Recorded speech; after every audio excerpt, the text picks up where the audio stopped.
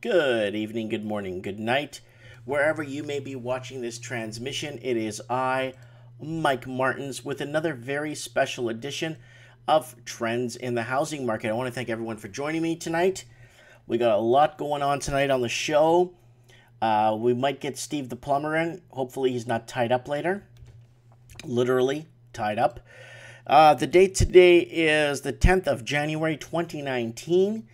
And share this and get this out there. My channels are all getting... Oh,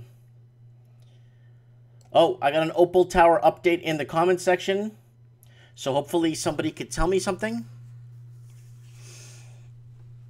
And an Opal Tower updates. Any or an Opal Tower updates. Let's see what I got here for Opal Towers. If there are any updates. Let's see what's going on there.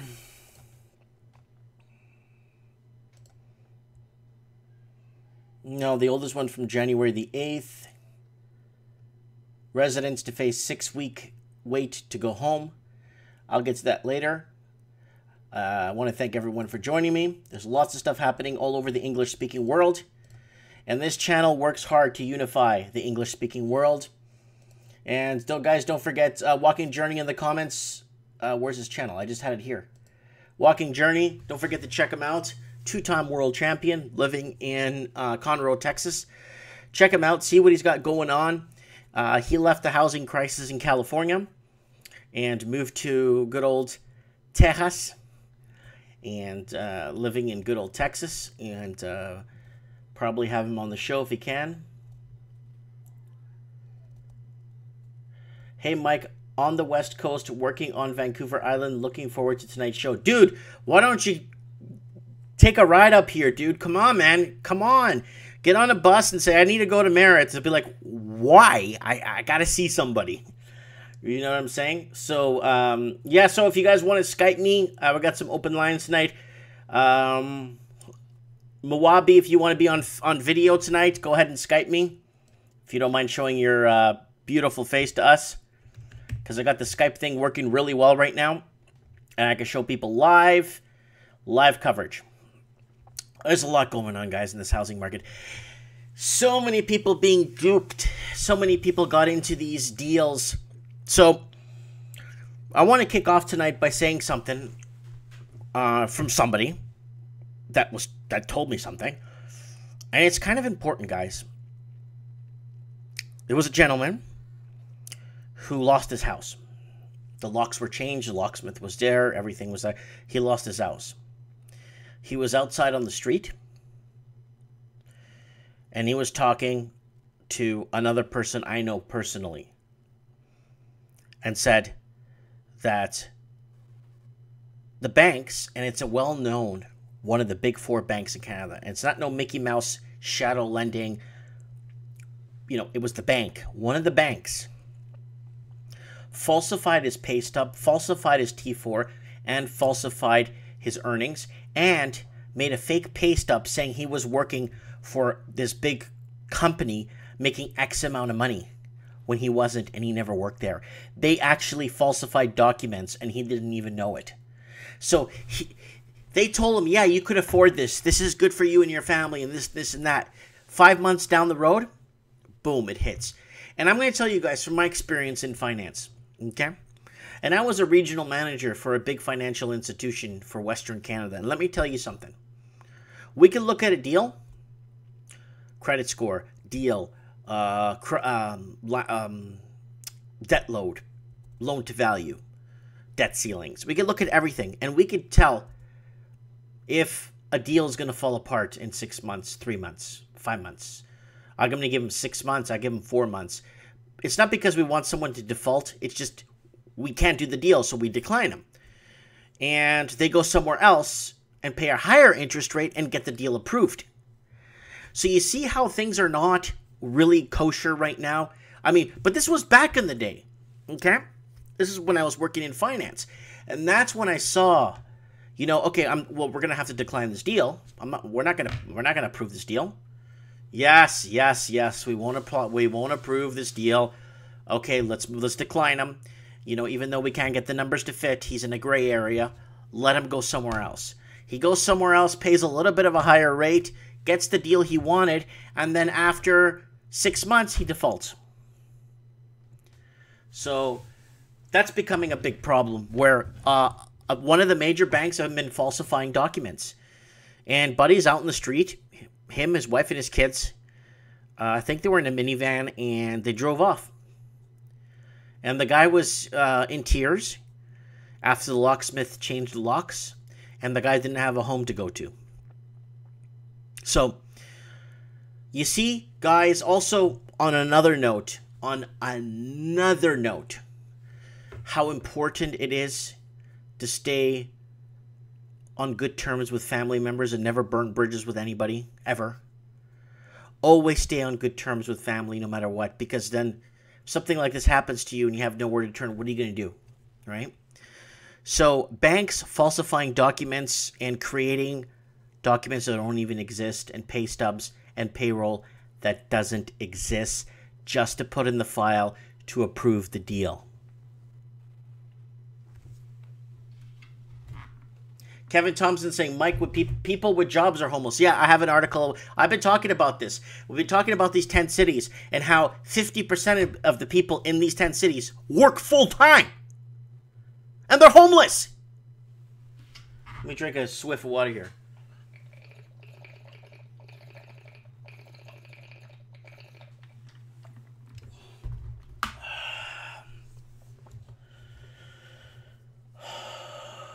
Trends in the housing market, guys. You're at the right place in the right time. Welcome to my backup channel. This video will be uploaded to my main channel tomorrow midday once YouTube finalizes it and goes up to this channel, and I'll remove it and bring it up to the other channel. Kevin Thompson saying he had to evict some squatters today. Yep. It's happening. It is happening. Ani 64 in the house. Sly Rylan in the house. Oh yeah, it's gonna be a big show tonight. I'm gonna wait till I get one more viewer, and I'm gonna drop a bombshell. Let's go backwards in the articles, and I'll get to the bombshell. I got a bombshell for you guys. I'm going to need to retard my anger a bit, because I'm not anger and excitement. I need to bring it back a bit before I read this article. Because right now, you guys are seeing me at a 2. This is a 2 right now, out of 10. So you're seeing me at a 2. You don't want to see me at a 5 or a 6. Single mom looking for men over 30. Wow, that's your merit. That's so nice. I hate these pop-ups. Garbage. All right, guys, let's start from the back end here. Lack of affordable housing destroying communities in Dublin. I've been saying this. A Dublin city councillor has slammed the government over lack of affordable housing in Dublin, saying it's destroying communities across the city.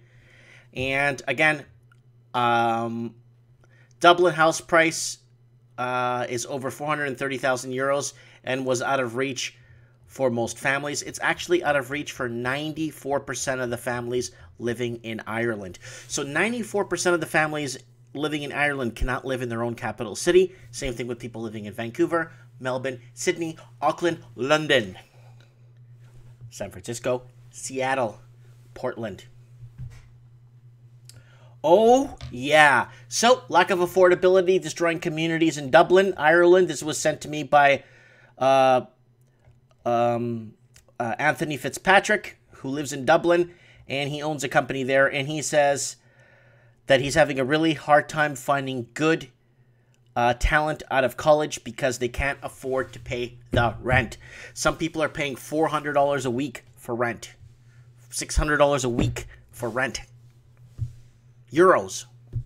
This is not pesos or bolivares or escudos. This is a lot of money. So Dublin's out of reach for majority of people. Good old Ireland. I just hope the protests continue there against what has been happening there. Dublin housing crisis will take years to fix, says council's boss. Look at the people sleeping on the street. Dublin's housing crisis will not be solved for at least 3 years. Well, why? Is it, okay, guys, we got 3 years to fix this. Take your time.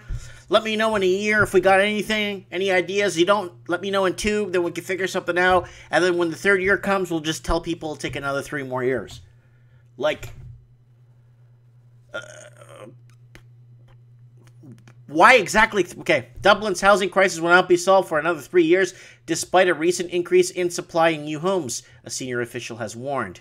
Brendan Kennedy, the Deputy Chief Executive of Dublin City Council, said that some progress had been made in tackling the city's supply problem.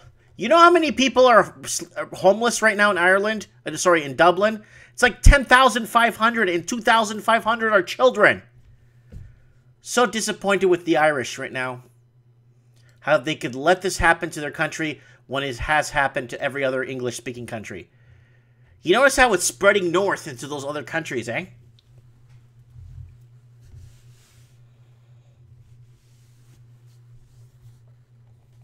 So, Kevin Thompson says, sales are always slow this time of year.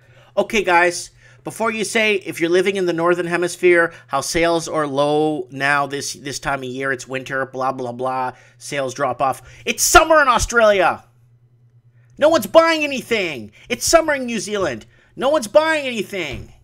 So before you tell me, oh, you know, it's this slow time of year, things will pick up in the spring. They're not.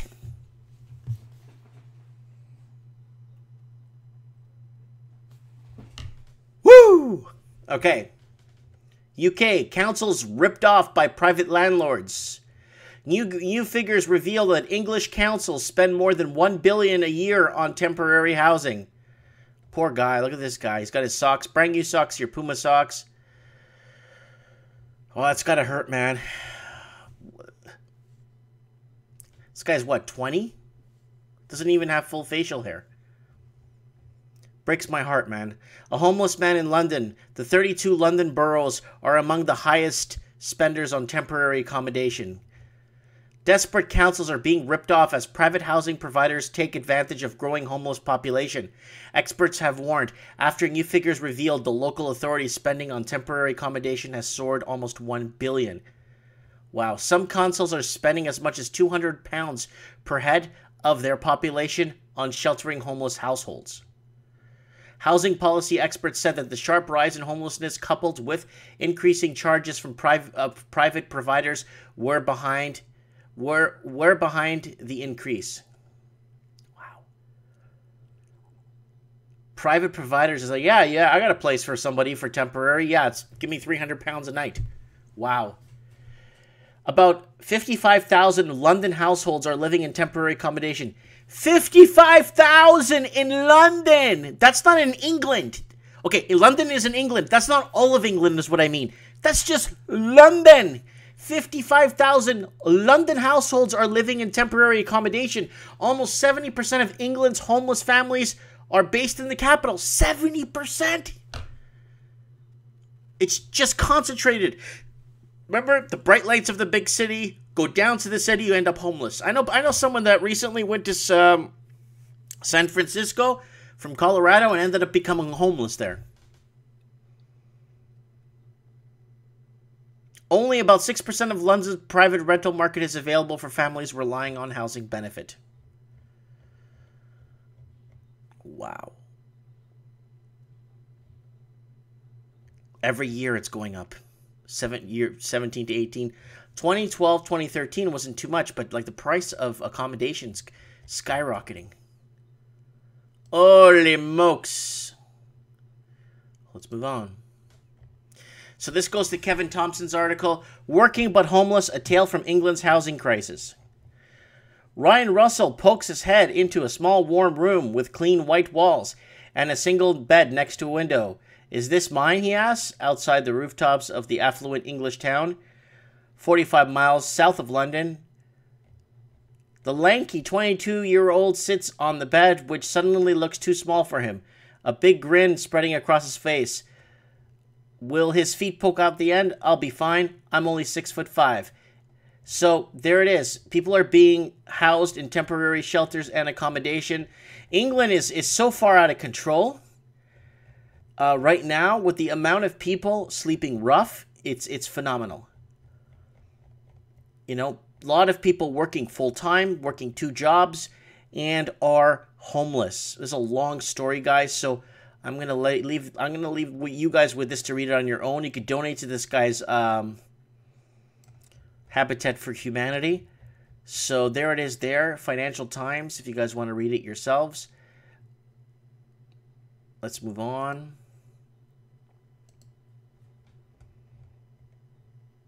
Let's move on to New Zealand real quick here. Economists forecast soft data in Auckland housing market post barfoot figures.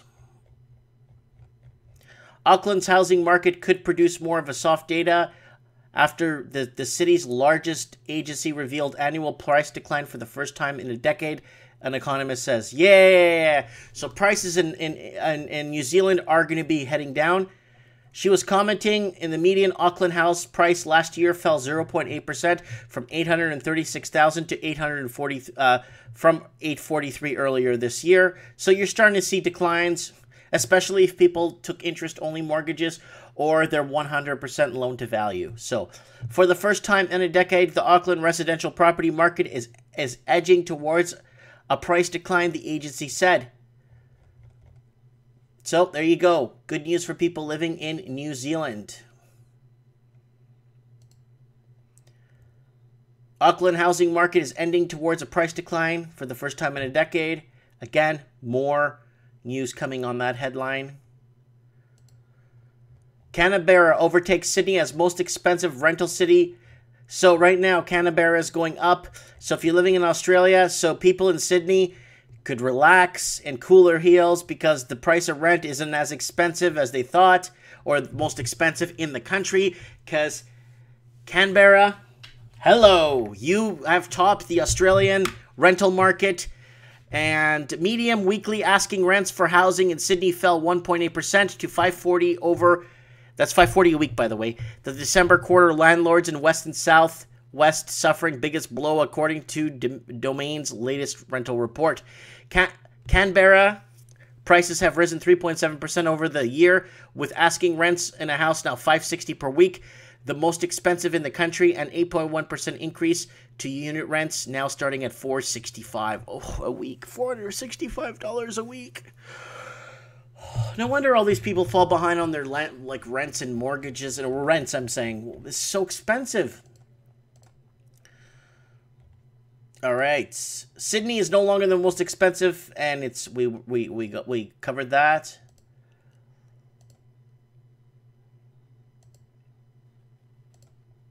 Sydney housing slumped to deepen as prices drop the most since 1980. This was posted today. The downturn in Sydney's property market is set to deepen this year with tighter lending standards, and the worst slump in value since the late 1980s caused nervous buyers to sit on the sidelines. Average studies home values have fallen 11.1% since their 2017 peak, according to CoreLogic Inc. Data released Wednesday surpassing the 9.6% top-to-bottom decline when Australia was at the cusp of entering its last recession. Nationwide dwelling values declined 4.8% in 2018, making the weakest housing market condition since 2008, CoreLogic said. Access to finance is likely to remain most significant barrier. Ding, ding, ding. You got it. When people can't afford to buy it or they can't access the funds, guess what happens? People can't afford to buy. So, guys, don't forget to add me to Skype, Mike Martins 1980. That is Mike Martins, MikeMartins, like it's spelled on the screen. 1980. Add me on Skype. Please add me on Skype. And if you want to be on the show, on trends in the housing market, and Saturday nights if you want to be on Mike in the Night. The 10th of January, 2019. I hope everyone's having a good one. We're already 10 days into the year, and man, does it feel good. Feeling good. I'm back on my ketosis diet, high fat, no carb, no sugar diet, and it's becoming a bit of a challenge, but I'm getting there. I'm going to get there. And I'm on the Evan coffee right now. So I'm taking the Evan, invented by Evan himself, in Hong Kong. I've been drinking the coffee now, and back on track here. Hopefully I can lose 20 pounds by summer. Okay, who we got here? Sly Ryan, RBA interest rates is 1.5%, nothing rising. That doesn't seem to be saving the housing crash. Crazy. Sly, what is the bank's prime rate? Here in Canada, it's 3.95.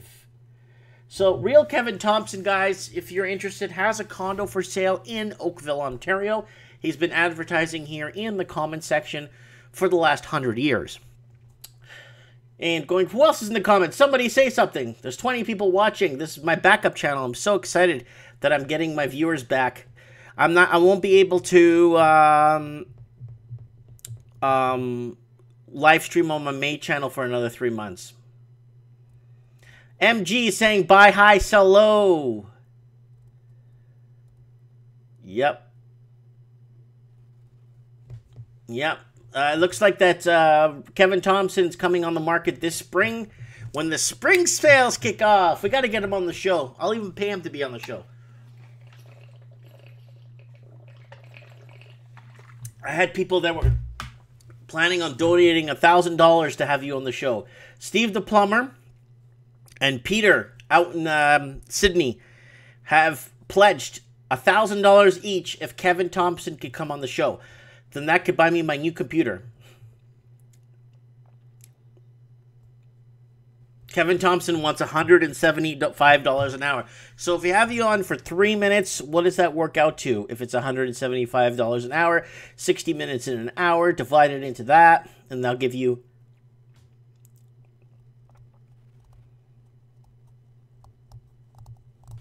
Anyways, okay. So before we kick off the United States, I want to see how everybody's doing.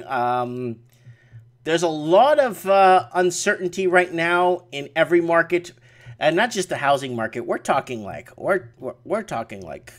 big time. Lots of problems, guys. Don't forget to subscribe to the Justin Cringe channel, please. Justin Cringe. He's trying to get whatchamacallit, Skype, and I don't know why his Skype isn't working. I don't know why he's having Skype problems. But no one has Skype problems on this show. Everybody calls in, no problem. It's free. You don't have to pay. He said they're asking for his credit card. And there is no credit card. Ah, Stephen Williams is here. I wonder if he's sleeping. I see Stephen Williams on Skype here. Wonder if I could call him and see what he's up to. Who else is on Skype tonight? I like to sort it by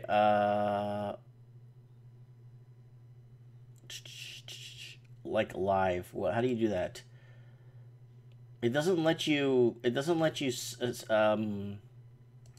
do it live. I hate Skype for, like, it doesn't let you organize it by live, like who's online right now.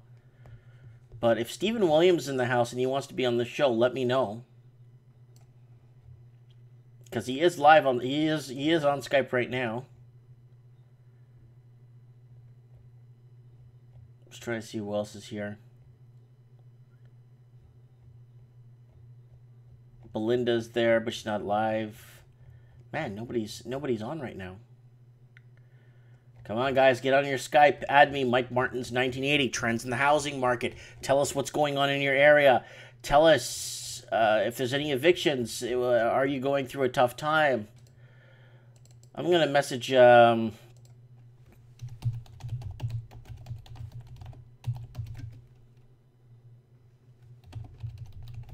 see if he's awake. I want to hear from Stephen Williams. I hope he's doing okay, because I'd like to hear from him. I'm going to tell him to get dressed.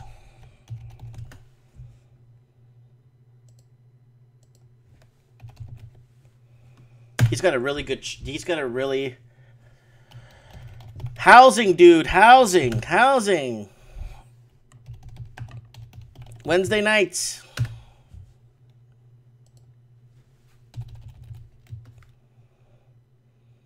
I'm messaging him right now. Yeah, find out what's going on. And so the Fed's put a pause on the rate hike. They're not raising rates. You saw a slight increase in the markets today. I don't know how short-lived it would be because they're just prolonging this. They're prolonging this. So Steven is ready to go. So he says he's ready to go. I'm gonna open up his channel here. This is my backup channel, so I don't have him open here. I'm gonna throw him up here. He's gonna discuss the housing crisis in his area.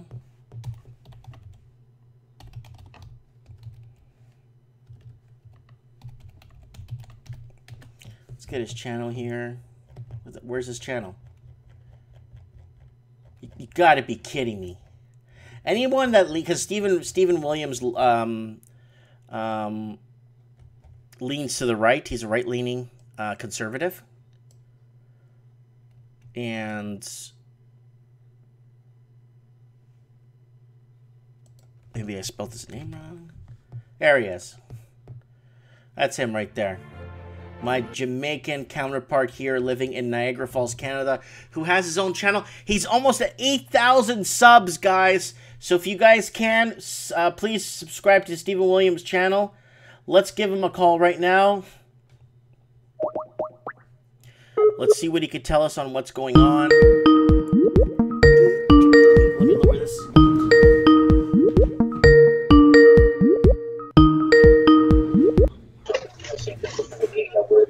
Government has good access to major media outlets in the United States. I heard him saying that. Bumper us! Some people may be watching the newscast saying, well, Alright, I got my man here. He's going to lower his television set. He's setting up. I'm going to have him live here in a few seconds. He's putting on his microphone. He's looking good. To be asking, but the Washington Post did run a story on it, and a lot of other online publications have as well. Credible, very credible. I mean, Washington Post, some people would say that that is a very credible organization. It's okay. We'll give you a few seconds to set up here. Don't worry. Don't worry. We'll give you a few seconds to set up. So, of course, CNN is not doing it. Are you watching CNN, dude? No one watches CNN. Yes, and like I said, he's a former CIA case officer as well. But what's important to note is that this is not the first time Israel has used civilian or non-military aircraft as cover. Can you hear me, man?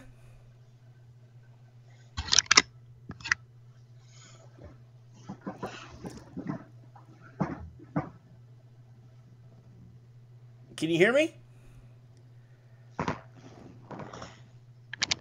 I think he was sleeping.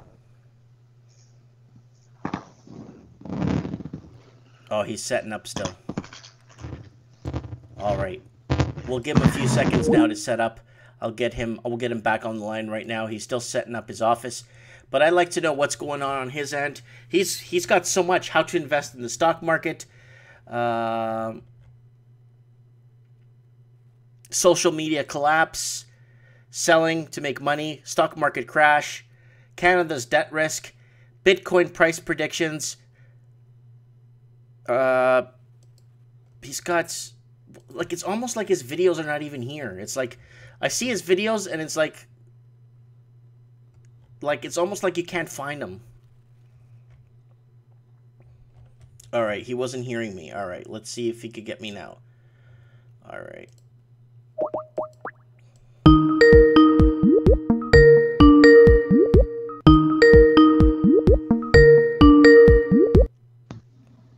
Let's see if we get a connection here. Steven, are you there, buddy? Can you hear me?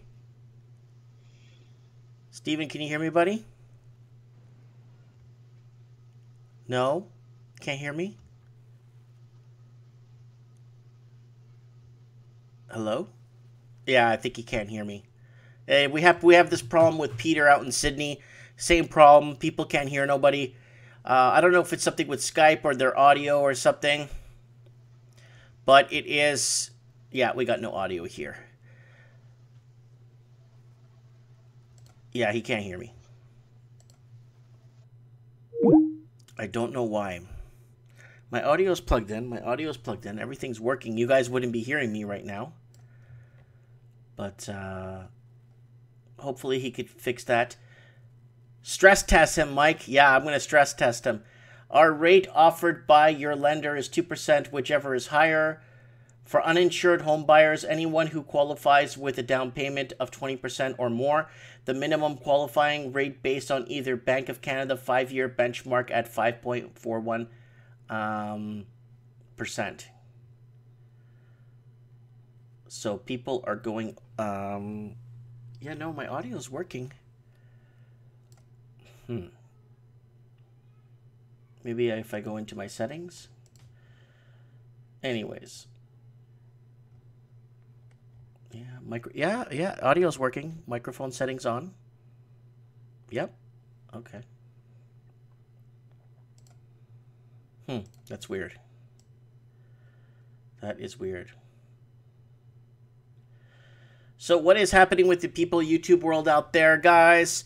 Don't forget to share with this new channel. I'm really upset with what's happening with being blocked out of channel getting restricted and shut down because I was talking about the Australian housing market. I mean, you got to give me a break, man.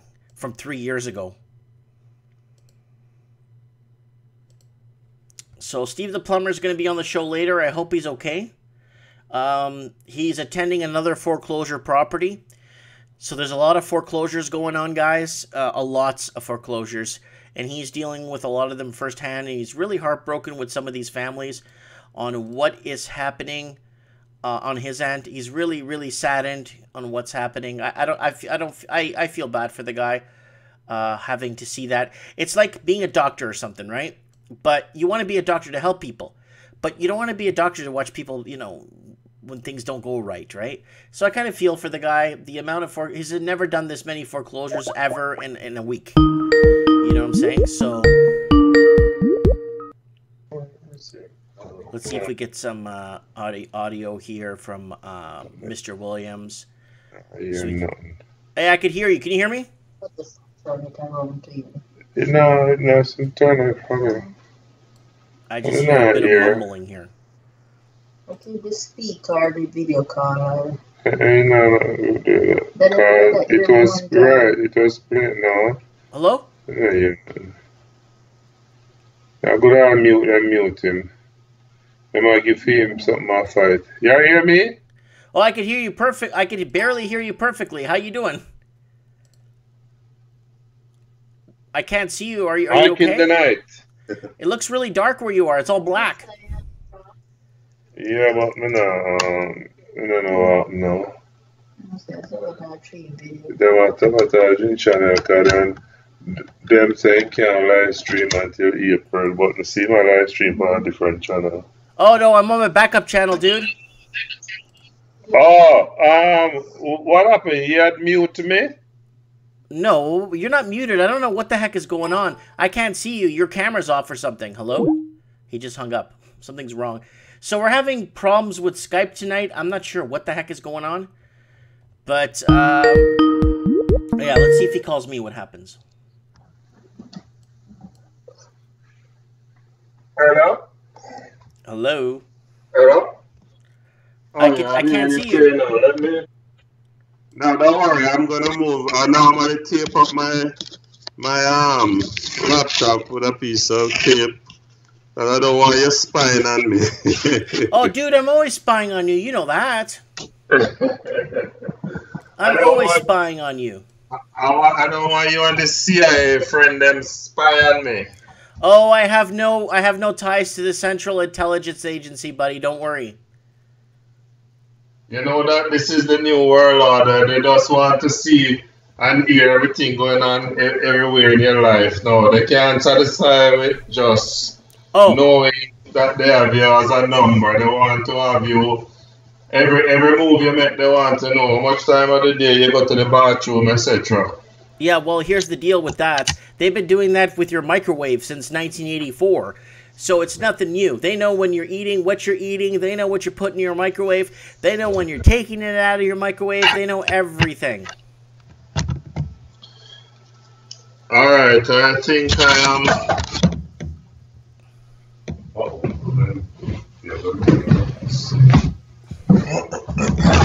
All right, buddy. Hey, what on? All right, bring your tilt your camera down just a little bit.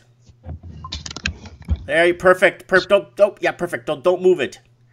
All right, guys. Here he is, Stephen Williams, 2-time world champ, in the house on trends in the housing market.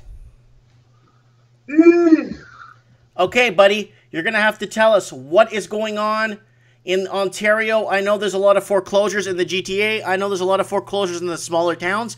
I know there's a lot of problems in the housing market right now in Ontario with this B12 and all the stress testing and all this crap. What have you been hearing around? Well,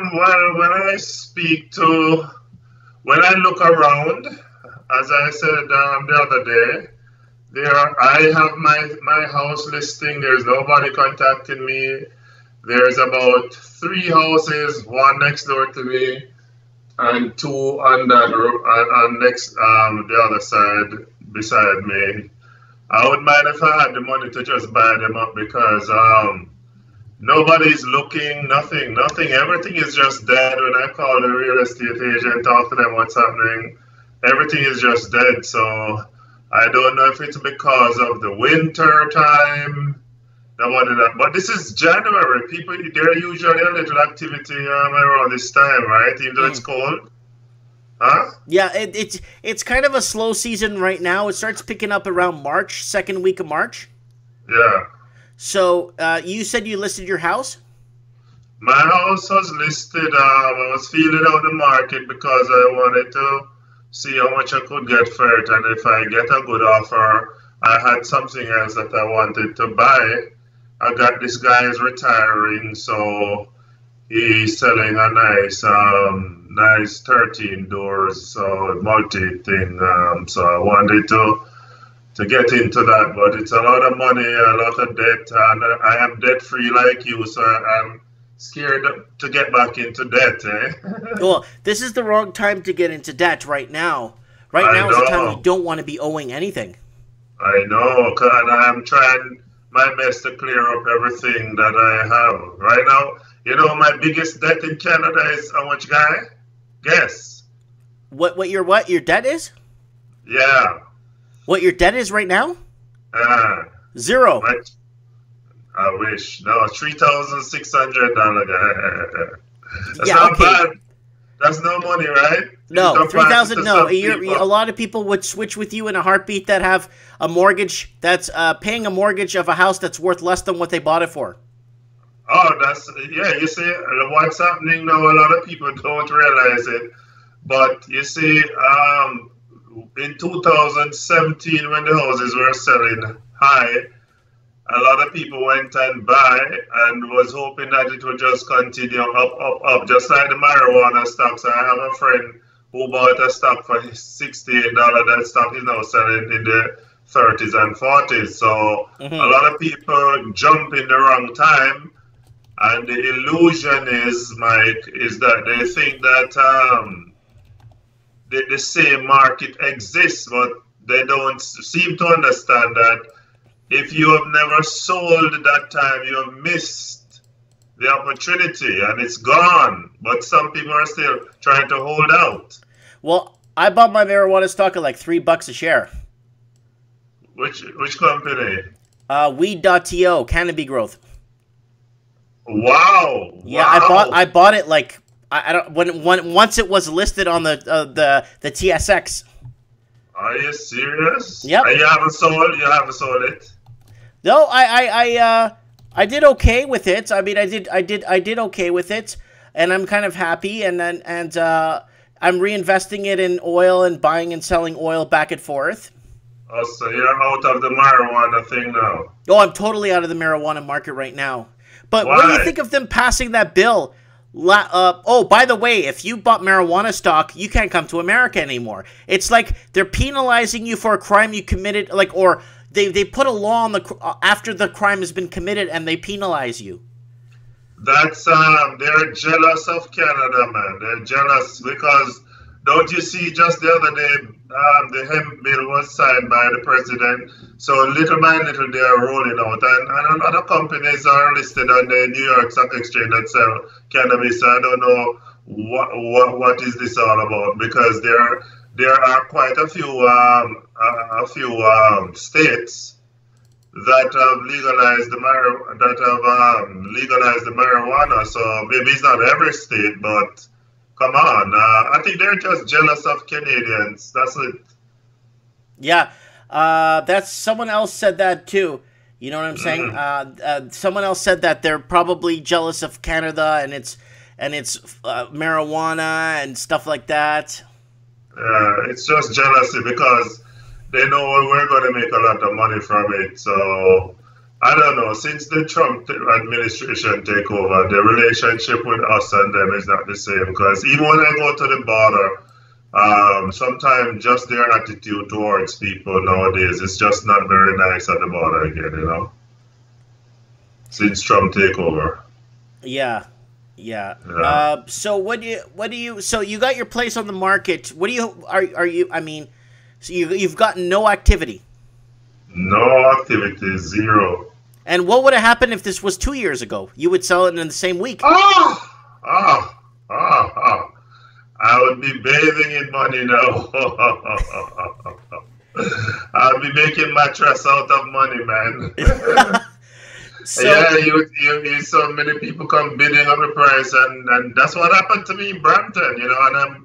And I know it sounds selfish, but that's what happened to me in Brampton, man. I had just got my mortgage 4 years, and all of a sudden my property almost doubled in value. I'm saying, like, what?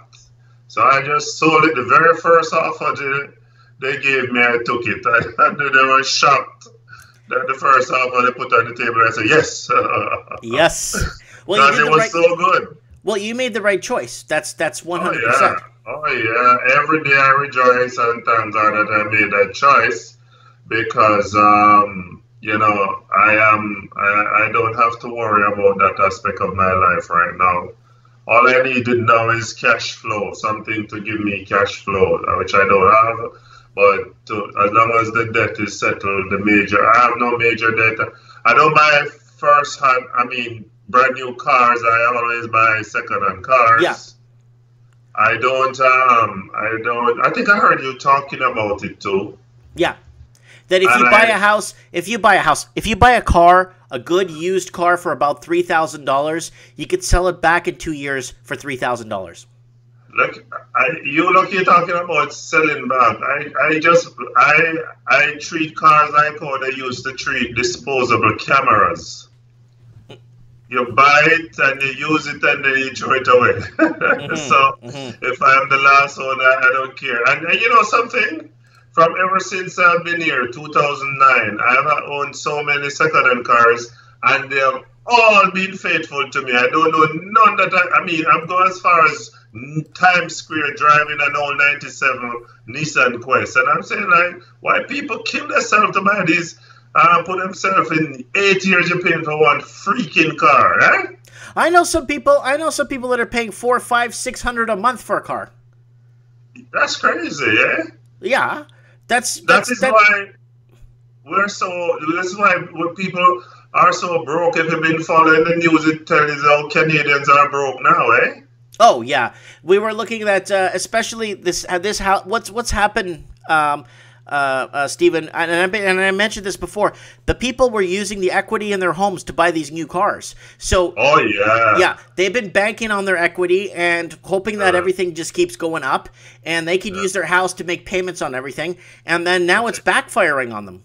Oh yeah, I can't imagine if I had something like that, man. Because just to get by from day to day, if you don't have that cash flow. So if I don't have those student loan, no car loan, well, I have a credit card, but it's just like $2,500 in limit.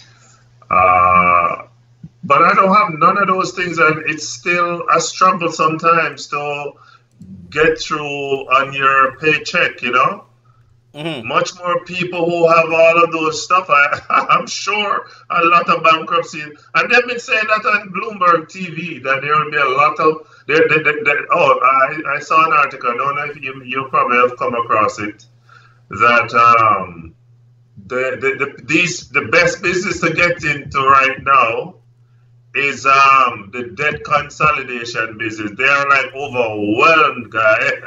Yeah, but the problem is, can I tell you what the problem is with getting into that kind of business? Is that it's high risk.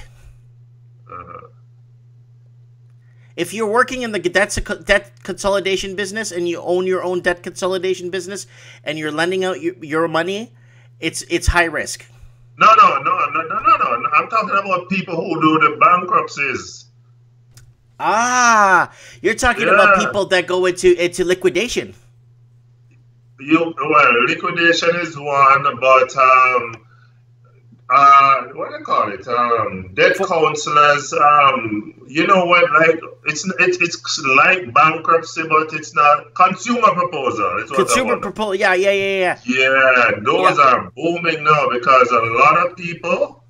I heard it on Bloomberg TV the other day. They were talking about how those people are busy now because a lot of people have taken on these mortgages and these loans and stuff like that, and they're feeling the crunch now. And see what happened today? They couldn't even raise the interest rate. They had to leave it where it is because they know they want to raise it to cool down the market, but at the same time, they can't because they're going to bankrupt more people. Mm-hmm. And then in turn bankrupt the banks. Okay, I see where you're going. But it becomes a vicious circle that people get themselves into. Did you ever have a friend at work? Like, tell me a story, because I've always heard this when I was in the workplace. Like, oh, I got a credit card and I'm paying off another credit card with it, and then I got another credit card to pay off that credit card. Has anyone ever told you that before? Oh yeah. Nobody has to tell me that. I used to practice that. Well, not so. My one was never so bad, but it's like if I have a 20%, 19% interest card, and somebody offer me like a 10%, then naturally I'm gonna take it. I'm not talking about that. I'm talking about like the guy's been. Yeah, I know. You're juggling the cards. Yeah, no, I know what you're talking about. You're juggling the cards. You're using one to pay the other. So you see, a lot of us, we haven't realized it. But people don't realize that you don't use debt. People borrow money to pay off loan. So what is that saying? You're just transferring the loan to another institution when you borrow to pay a lender. You see what I'm saying? Yeah, no. Because what you need is income to pay off debt, not a loan to pay off another loan. Because all you're doing is transferring the loan. Well, yeah, but the thing is, there's hidden fees sometimes when you transfer loans. Yeah. Sometimes there's a lot going on in the back end when you're moving money around, and that it's like, what do you call those stupid funds? The bank mutual funds. Try selling a mutual fund and see what happens. They end up taking half the mutual fund in fees. You know, I've seen all kinds of stuff like that happening. Sorry, there's a lot of people. There's somebody in the comments here telling me that he's gonna kill me and my family here. What? Yeah, you've been having some. So what is their source of this content with you? I have no. These people aren't even. These people are lost causes. They just do this to get a kick out of people or to, scare people and threaten people. You know what I'm saying? Yeah.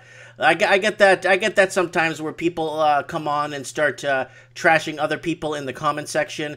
So this guy named Carl Johnson came on, started threatening the walking journey. Then he started threatening me, and then he started threatening my kids and my wife. And then it's like, really? Dude, you are on a Wednesday night. You could be out doing something real nice, enjoying life, but you're on my show and you're threatening me. I wonder what it is that you're doing that he hates. I don't even know this guy, so it's not even. There's no. He probably bought at the top of the market. Yeah, just like how YouTube doesn't seem to like my channel because I don't know. I think YouTube is sabotaging my channel big time because I noticed that when I put out video, I've gotten so discouraged. That's why I'm not even putting out anything these days. I'm gonna even turn my channel into a little teach people how to read English or learn English or kids or whatever because obviously focusing on finance, they don't want the corporation. It's affecting their bottom line, it seems. So they don't want you to expose people and get them intelligent about debt and all those things. You know, I remember, okay, there's this guy, Dave Ramsey. I don't know if you know him. You know him? Who? Dave Ramsey. Yeah, of course I know that guy. Right, okay. Well, did you know that Dave Ramsey used to be on the radio in Canada? When? It could have been about 2-3 years ago. Okay. But we used to pick him up about 1 o'clock or 2 o'clock every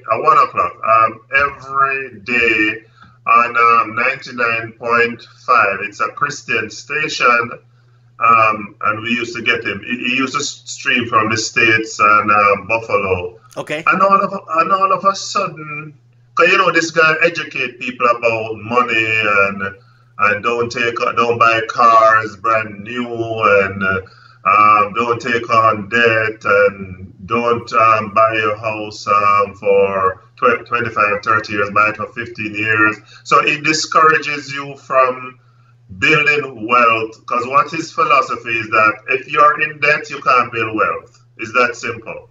Oh, no, because you got no disposable income.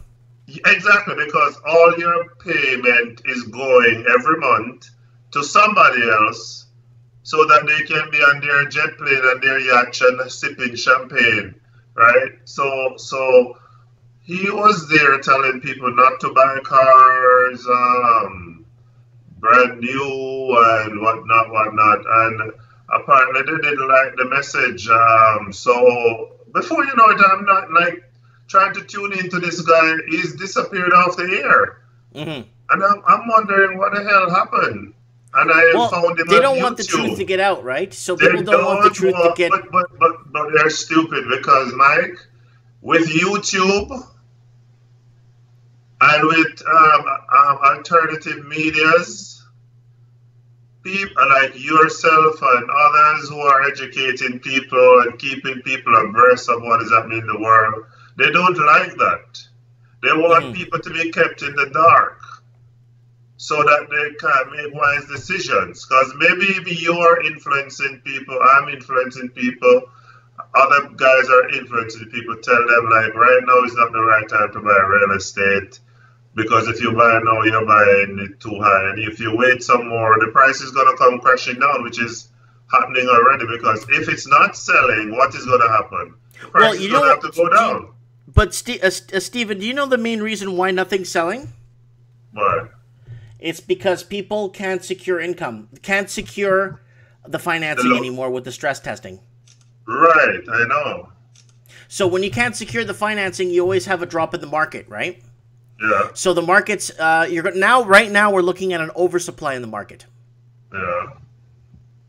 Yeah, we have an oversupply on the market now, but it's still not a buyer's market. Do you know why? Because the middle class can't go nowhere near any of those properties because no one makes anywhere near enough to buy. It's like 80% of people's income just to cover their housing expenses. Just to cover. That's not their heat. That's just 80% for housing, shelter. Yeah, and you see a lot of them get duped by real estate agents. And I remember talking to one in Brampton, and he was encouraging me to use my equity to buy an investment property and all of that. And I'm saying to him, like, and how houses are really selling in Brampton. And I'm saying, how are people affording these houses? And based on what I know and my experience in Canada, you're not even getting good full-time job here. If you even go to school and you get an education, when you come out, they're giving you elementary level.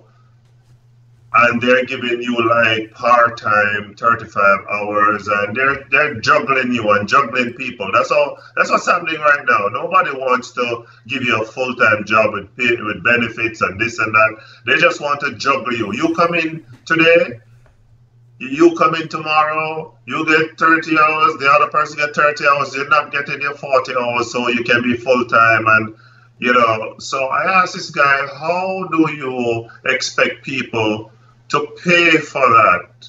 Because after he done show me the maths and how you can make money from it, I said, but this doesn't make no sense, my friend, because if you, the main thing that drives real estate should be income. Mm-hmm. And if people don't have income, then you're going to have a problem later on. And that's exactly what is happening, because what a lot of people do or did was to pad up their income. Mm-hmm. You know, you just come to Mike and say, Mike, just say I work for you and you pay me $22 an hour and write a letter for me, and they go around and they do that. And they pass and they get the loan and they buy the house, and that was what really was not true. It was not authentic, and they're discovering that. So it's going to backfire on both the lenders, the banks, and it's gonna. We're just seeing. It's just the tip of the iceberg right now, I believe. Oh, 1,000,000%. It is the tip of the iceberg. It is the top, and I think we're starting to slope down to one side, but we're still right at the top, and it's got a long way to come down, because once affordability is out of reach for the Canadian worker, the average Canadian, good luck. Once the average Canadian can't buy in his own cities, good luck. Who's going to pay the taxes to keep those cities going? No, and you know what? They raise property taxes to offset it because there's not enough people paying taxes. Which is so unfair, eh? Unfair is when someone cheats at Monopoly. This is ruining people's lives. Oh yeah, but you know they were enjoying it when the prices were booming. You know, I remember in Ontario here, they were enjoying it and saying how much millions of dollars they are making from the real estate boom. Mm-hmm. But now there's a bust. So I don't know if they're still enjoying it. The politicians were enjoying what was happening because it was bringing in a lot of extra money for them, that revenue for them. You know that? Mm-hmm. Yeah, every sale on a house they're making like a killing, eh? And, like 3-4%, right? Oh yeah, I mean it was just crazy, man. It was crazy, but I'm glad for it. You know, I am happy for it because I made use of it. I'm sorry for those who are not in the market, but you know, it's economics is also cyclical. So that was the boom time, then there come the bust, and so the same thing that happens in the economy happened in the stock market, real estate. So it's a cycle. Mm-hmm. So it's orchestrated by the banks. You're supposed to know that.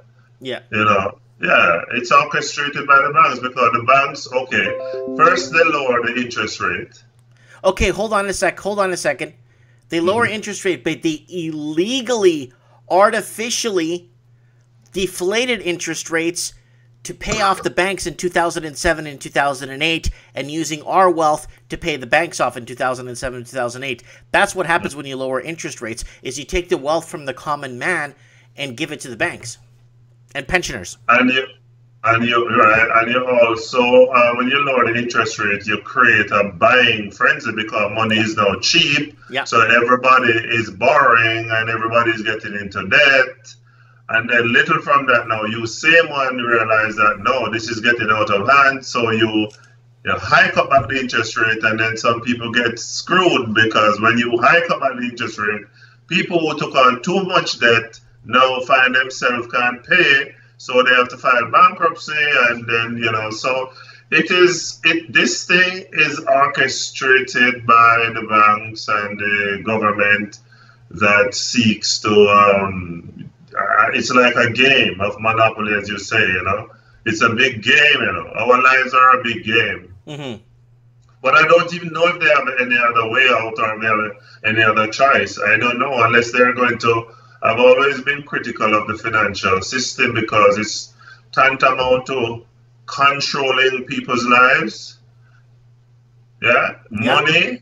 Yeah. Money allow government to control our lives. Mm-hmm. Mm-hmm. Do you realize that you can speak about any subject except money? You have to make sure you give a disclaimer that you're not a financial advisor. No, I mean, if you speak anything like if you anything's right leaning or conservative, you're dead. Yeah, you understand. So why is it that we can talk about just about any subject, but we can't talk about money because you don't want to get into trouble? Because they don't want you to educate people because money. They know how it works, but most people don't know how it works, so they want to keep people in the darkness because when people are in the darkness, the only way out is to go full of themselves of debt. And when you become indebted, then you know, as the Bible says, the borrower, it says the rich rule over the poor, and the borrower is a slave to the lender. Mm-hmm. That's Bible. Mm-hmm. So when you borrow money, you're now a slave to the banks. Yeah, well, of course, that's a modern day slavery. That's modern day shackles, the invisible shackles that are on you. And exactly. And a lot of people think that we've been free, but we're not. We're actually slaves to the system. We're like, every time I think about it, Mike, it's like we're kids. We're kids. I mean, when I think of how our lives are being monitored, I mean, take for instance, I remember a couple of months ago, I walked into a bar and I bought a beer, and I walk out of the bar with the beer and hide it under my shirt. And but the girl didn't give me back my change, so I turned back and went to her back for my change. She said, "Why did you leave outside? Leave the bar with the beer?" And she took it from me, actually threw it away. And I'm saying, like, I'm not a child. I'm just going next door. I'm like 2 steps away from my doorway. And I'm saying, like, so we're being treated like we're children. You can't walk with a beer bottle in Canada, and you're breaking some kind of law. Oh, you break 7 laws. Eh? You already broke 7 laws when you walk outside with a beer. They tell you can't spank your own children, yet still if your children grow up to be criminals, they shoot them down and put them into these wicked jail cells. So when you're trying to teach your child the way that they should go, and you maybe spank them or discipline them, you hear that you commit a crime against the state and against a child. But at the same time, if this child is not grown with discipline and turn out to be a criminal, they say one gun them down. Yet still I can't use a strap on my child, but you can shoot them down. Yeah. What sense does that make to any thinking person? I know I'm straying off topic here, but you know. No, I know what you're saying. It's all I know. We're living in a cesspool of deceleration right now. Everything's decelerating. Everything's coming down. The housing market, the bond market. Well, the bond market's looking somewhat attractive, but the stock market's going down. Yeah, but who would want to tie up their money for 10 years? For what? How much percent are they offering? 5%? 2.3%. Oh, please. 2.3%. You can buy some marijuana stocks and make like that every day. You know, if I had $100 million, I would tie it up in a 10-year bond for $100 million, because you're going to get $25,000 off every million, right? Mm-hmm. Oh, so yeah, if you have that kind of money, yeah, fine. That's what the rich do. But I'm talking about for ordinary person that wouldn't spare cents, eh? Mm-hmm. Mm-hmm. Yeah. What is 2% and 3%? What is that? What can that do? You need high volumes of money to make a return on those bonds. Can you live off that? Can you pay your bills off that? Well, you know what? Maybe one day we'll take some time, me and you, and we're gonna look through some of the higher equity paying out, some of the higher equity stocks that are paying out, and see what's a good investment come in the summer when the market starts to start seeing some sort of a correction in the stock market. Maybe because if you got a really good equity paying stock that's paying like 7% and 5%, you're better off with that. Dividends, yeah. You get paid every quarter or every half a year. Oh yeah, 7%. Wow, that would be a good one. I don't think the bank stocks. You'd have to really search hard to find that one. No, I already have a few. I don't want to give investing information on my channel so I don't get sued. But I'll tell you after when we talk to each other of a couple of stocks that I look at that have a 7% yield and 5% yield. Okay. Yeah. Yeah. Well, nice. That if you're getting 7%, that makes sense.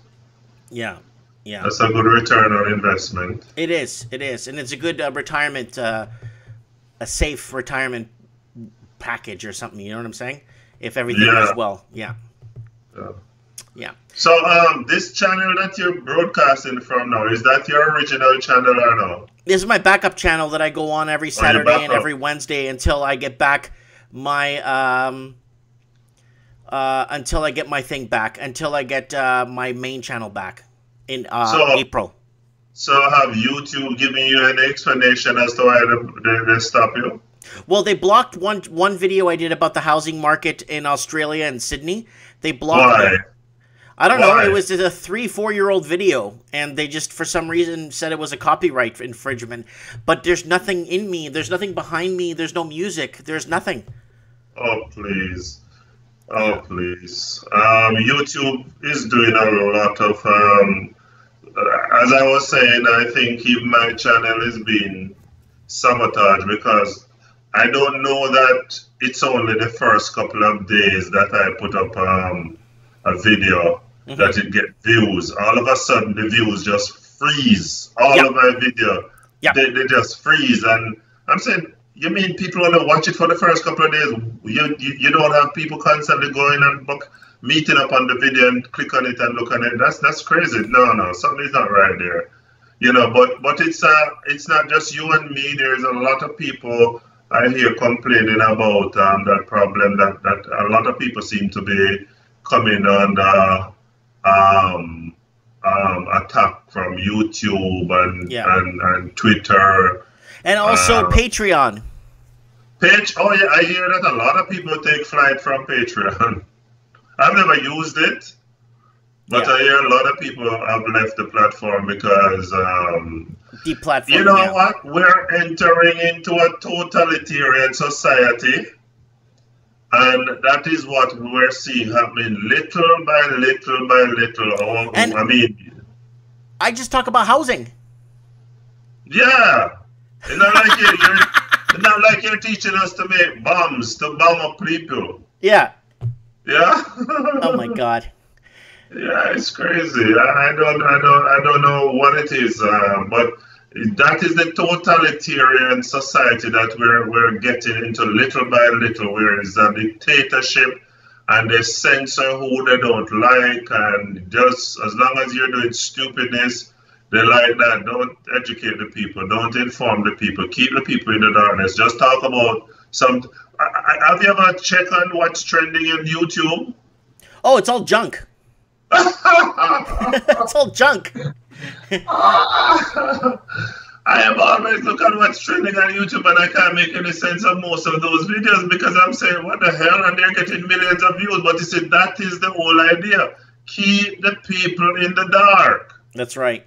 Let's not educate them, not turn on the light. And the housing crisis, like I've been covering it now. The closer you get to the truth, they want to get rid of you. Yes, and they manipulate the media by having people come on there and telling lies and say, oh, everything is good, and you know, as you were saying some time ago, oh, it's supply and demand. Yeah.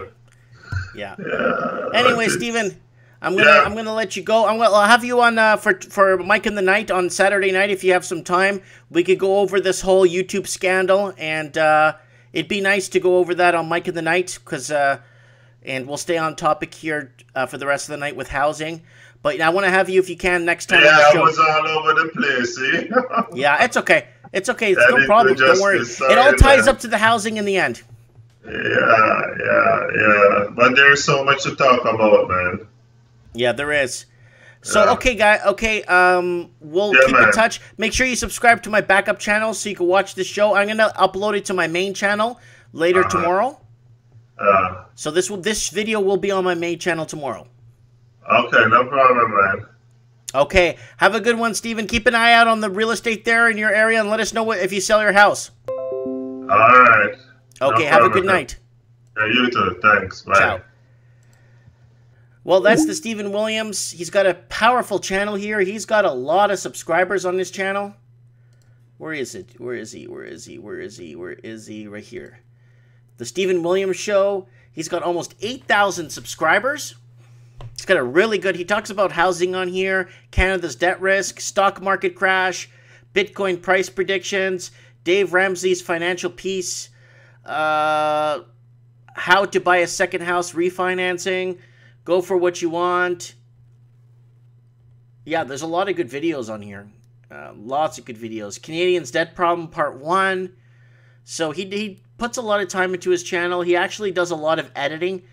I like this one here. Where's the one with the Titanic? Unless YouTube took it down. Yeah, it's gone. He has one here with the Titanic. There it is. This one. This is a really good one. Warning, mighty ship will sink. And it talks about how basically things are on a huge decline right now with YouTube and censoring people. Anyways, okay. What is happening? Migrant surge impacting Texas housing. Professor Todd Curry from the University of Texas El Paso is one of them. I don't have any medical skills whatsoever. That's not at all my background. But I can organize people and I can raise money. Their work has provided a service the city can't meet. Due to federal guidelines, the city can only activate shelters during an emergency, and the state hasn't declared one yet. For now, the migrants are being housed in a network of shelters operated by Annunciation House. We're using hotels, we're using community sites because the sheer volume all at one time is something we haven't seen before. They believe this surge, the highest they've ever seen, is related to the number of illegal crossings. A Department of Homeland Security spokesperson says since 2015, there's been a 169% increase in the number of families illegally crossing the border. And because of a decades-old court agreement called the Flores Settlement, ICE says they can only detain families for a limited period of time. So this is happening, and it's causing a huge problem in the housing crisis impacting Texas right now. So there's 2,300 people coming in per week. That's 500 per day, and it's putting a strain on shelters, housing, accommodation, and reserve emergency housing. Wow. So that's happening in South Texas right now. And Southern Nevada housing market may be cooling off. Hallelujah. Look at that beautiful house. So if you're living in Australia, see that house right there? Look at that. Beautiful. $295,000.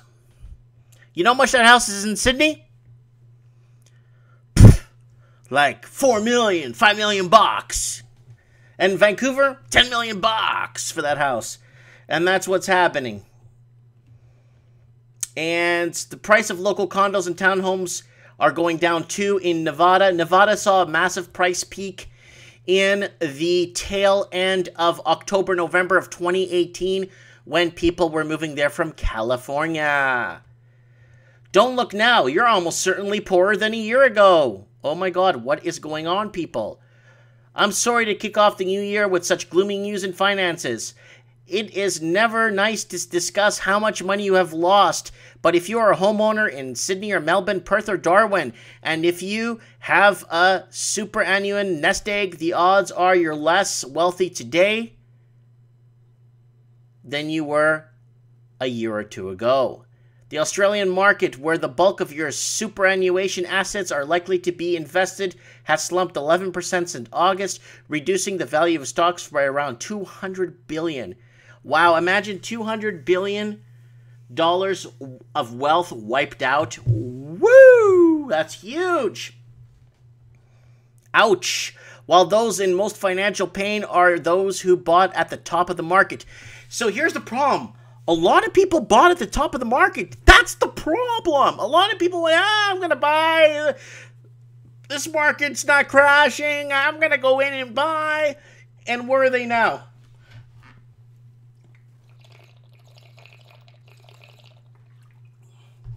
Jeff O'Toole saying, man, are we screwed in the GTA? Oh, the GTA is, oh yeah, it's getting pretty bad. Aussie Prepper says we need deeper water around Australia. Dumb Data is in Vaughan saying, yep, I'm in Vaughan and it's getting bad. Dumb Data, if you want to add me to Skype, please come on the show sometime. It's Mike Martin's 1980. Oh, there's Elliot Rogers in the comments. He's threatening to kill my family. He's just, I don't know why there's somebody threatening me on this channel like this. So I don't know why somebody is doing this. I will be reporting this to the police when I get off the show, because I got no life and I'm going to pursue this. So whoever's doing this, if you got a nice, whatchamacallit, IP scrubber and you've got some encodedness, I will find him. I will find him. Oh, yeah. I'm going to find you.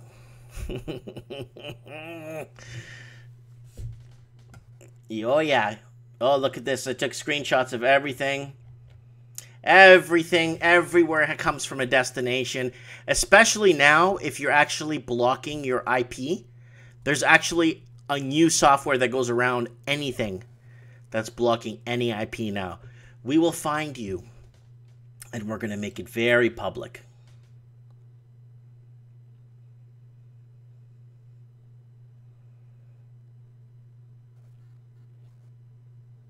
Yep. Someone's asking, is Niagara Falls close to GTA? 40-minute drive.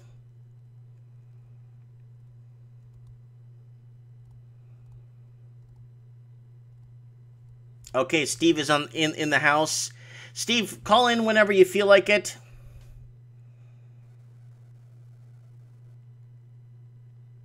Call in, buddy, when you feel like it. Yeah, so this Elliot Rogers saying, I'm going to kill your family, I'm going to shoot your kid, I'm going to kill your wife. So somebody with 3 different accounts been threatening me, and they've been threatening Walking Journey 2 on the show. But I'm going to find you. Oh, man. Oof. I'll pay 30 grand to find you. So if you're just jumping on the show right now, someone's been in the comment section. I'll make a video after this, guys. I got screenshots of everything here. And anything you do online will be tracked. It doesn't matter what you think, how far away you could get, or how far you could get with doing what you, what you think you could get away with. Ooh, it's going to be good.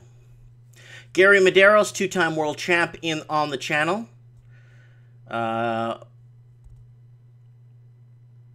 Real Kevin Thompson.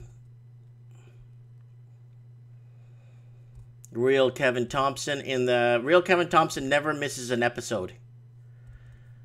And wow, Mobai. No, Elliot Rogers not threatening you, Steve. He's been threatening me and Walking Journey in the comment section. Yeah, but I'll pay to find out who this is. Oh, I'll pay through the nose. But when I find out who's threatening my kids and my wife, oh yeah. Oh, yeah. It's going to be good. Oh, what? You're deleting your account now? We're still going to find you. Oh, yeah. Oh, yeah. Anyways. So, we're waiting for, Alberta. I got a story here from Alberta. Hold on. Let's move this on. Let's move along. Let's move along. Let's move along, guys. Luxury home sales in Toronto and Vancouver and Calgary fell sharply in 2018. Seattle housing prices improved, but still not a buyer's market because prices are out of reach in Seattle and everyone's moving east. Housing bubble trouble in Silicon Valley, San Francisco. Right now, Look at how many listings are on the market, active listings. Holy, back in 2017, there was nothing on the market. It was next to impossible to buy in San Francisco. It was anything that went on the market sold within hours, if not a day. Now, look at what's on the market in San Francisco. It's just blowing up right now in San Francisco.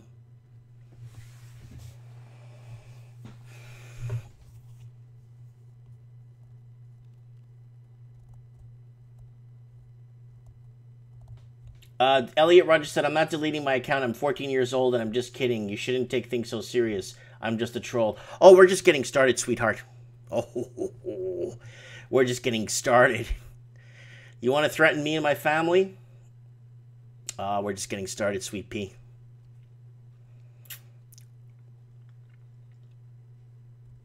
So someone's putting up racial words here in the trolls, in the comment section here.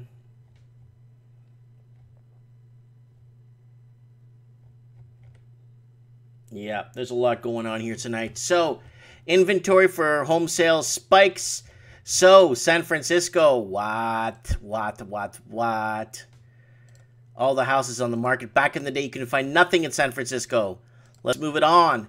We are entering a housing crisis. Montreal ramps up fight against Airbnb. Illegal short-term rentals. Look at all the convicts here they have. Look.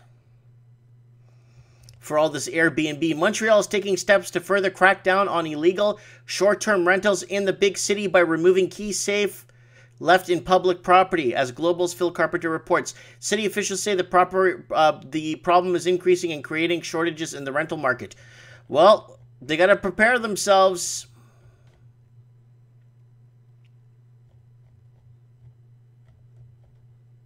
Whoa, the place got trashed.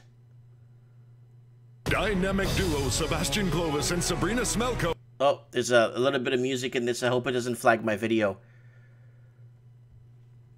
Yep.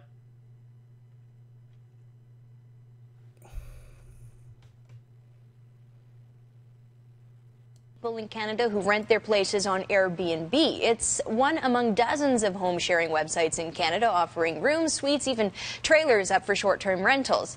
With an average income of about $5,500 a year, there's a big appeal for homeowners, but there are some considerations that you should look into before you open your doors, and that is why we are joined now by Alyssa Furtado, the CEO of RateHub.ca, joining us from Toronto this morning. Good morning, Alyssa. Good morning. Thanks so much for having me. Alyssa, a lot of money to be made with home sharing, but there are risks that come with that. Yeah, definitely. So most home insurance policies don't cover you when you're renting your home out on Airbnb. And so that's one of the biggest things we want Canadians to know. It's important to check if your insurance covers you. It's probably going to be a no, but then make sure you've got home insurance in place that is comfortable with the fact that you're home sharing. All right. So what kind of protection does Airbnb offer then themselves? Are there any sort of damage deposits or insurance that you can get through them? Yeah, they offer a few things. So one, you can set a damage deposit when you're setting up your listing. And then there's two types of insurance that they offer. First, the host guarantee protects you in the case that you have any damage to your home or your belongings in your home.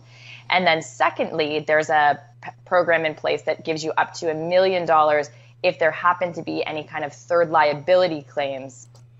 So that's that with Airbnb. So people are not being covered, and where's that picture of that place was completely trashed. What was the photo of that? It was up here in the video. Let's see. For insurer, even if there aren't guests in your home when damage happens, technically you've changed the contract that you made with your insurance company. So we're big believers in being super transparent with your insurance company. Let them know that you're home sharing, just in the event that anything were to happen with an Airbnb guest or not, you're very covered. And there's yeah. So guys, keep aware with this whole thing here with this Airbnb and what's going on. Be really careful, guys, when you're renting out your place. All right, let's move on. Guys, don't forget to subscribe to Justin Cringe channel, Walking Journey, Uneducated Economist, Bank of Queensland raises interest rates for home loans out of cycle. So again, in Australia, one bank, the Bank of Queensland, BOQ, is the first lender to raise interest rates on its home loan products in 2019, but experts say it's not necessarily a move designed to solely for profit. When banks start to raise rates themselves, it shows that the pressure inside. So the overall lending, the overall night. Sorry, I got to remove Stephen Williams off here. I still have his little thing open here with his name. Let me get rid of that. There we go. It doesn't matter. Banks are on their own grounds if they want to raise interest rates. A lot of banks lower interest rates to attract more customers or to attract more clientele through the door. But this bank, probably has enough on their books that they're going to start saying, you know what, let's start making some money and raising rates here. And when you see this happening, it's definitely not a good time to buy a house because, yeah, it's out of control. Calgary housing market takes a hit as oil patch losses return. So job losses return. Calgary concerns about fresh job losses violate oil prices and lower capital spending and weighing on Calgary's real estate market, and economists predict another slow year for home sales and falling prices in the city. Statistics Canada Labor Force data for December showed Alberta lost 16,900 jobs between November and December. Wow! 16,900 jobs? November and December, the province's unemployment rate ticked slightly upward to 6.4% from 6.3%. In Calgary, the head office, capital of Canadian oil patch, and unemployment rate declined to 7.6% in December from 7.9%, but November, still higher than it was a year earlier at 7.5%. Wow, so Alberta, especially, Calgary, sorry guys.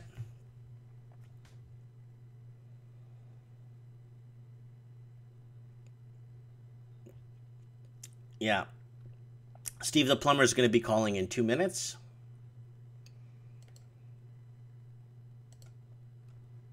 Canada's National Housing Agency CEO stress tests are better than losing your home. So what's going on? Well, you know what, guys? They stress test you to protect you. They don't stress test you because they don't like you. They stress test you so you don't lose your house. Oh, you're doing this stress test. You're just doing this so I don't get to live in my house. Well, you know what? You're going to lose that house if you don't stress test.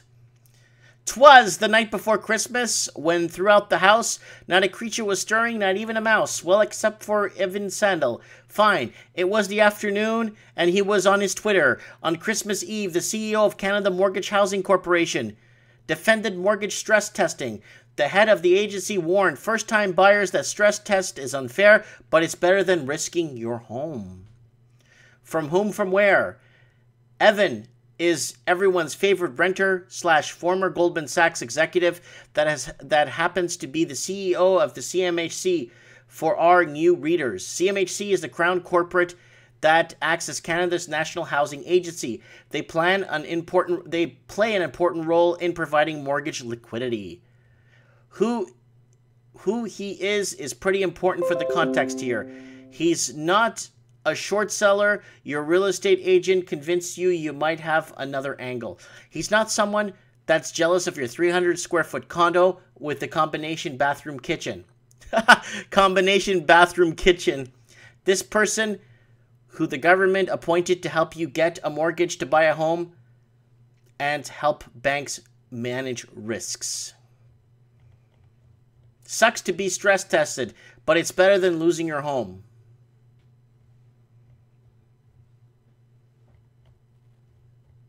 Important advice, very important, especially when you got to put down big down payments. 12-month percentage change for price of typical home across Canada. Look at that. Holy crap. It's going all into negative territories right now. So anything anyone gained after... So right here was the peak. Oh, they lost everything. Vancouver's seeing huge...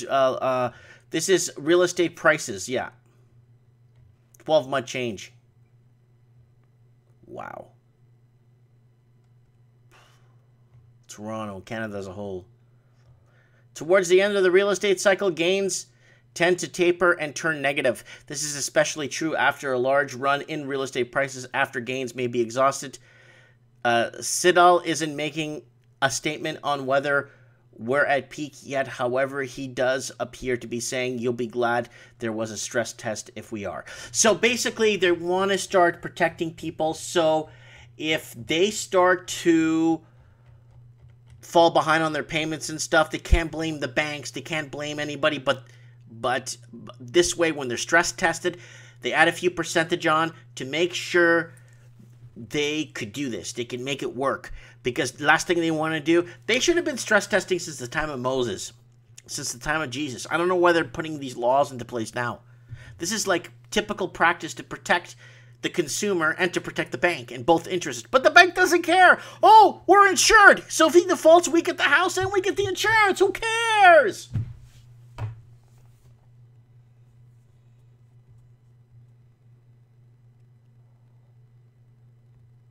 So comments are buzzing up again. 33 people watching on my backup channel, guys. Don't forget to subscribe. Get this channel out there, guys, so people know that this is my backup channel. Unfortunately, I got to wait 3 more months. I got to wait 3 more months till my backup channel, my main channel is back up and running, until my community copyright strike is released. Okay, guys, we got Steve on the phone. Steve. Hey, Mike. How are you? Good evening. Oh, I'm doing fantastic. What are you up to, bud? Just actually on the way home. Okay.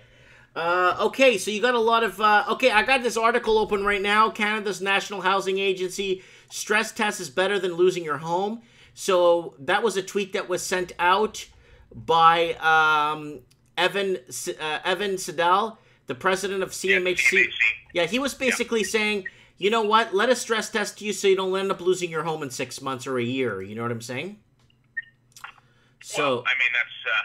I'm not a fan of Mr. Siddall there, but from time to time he does say a few things that make sense, and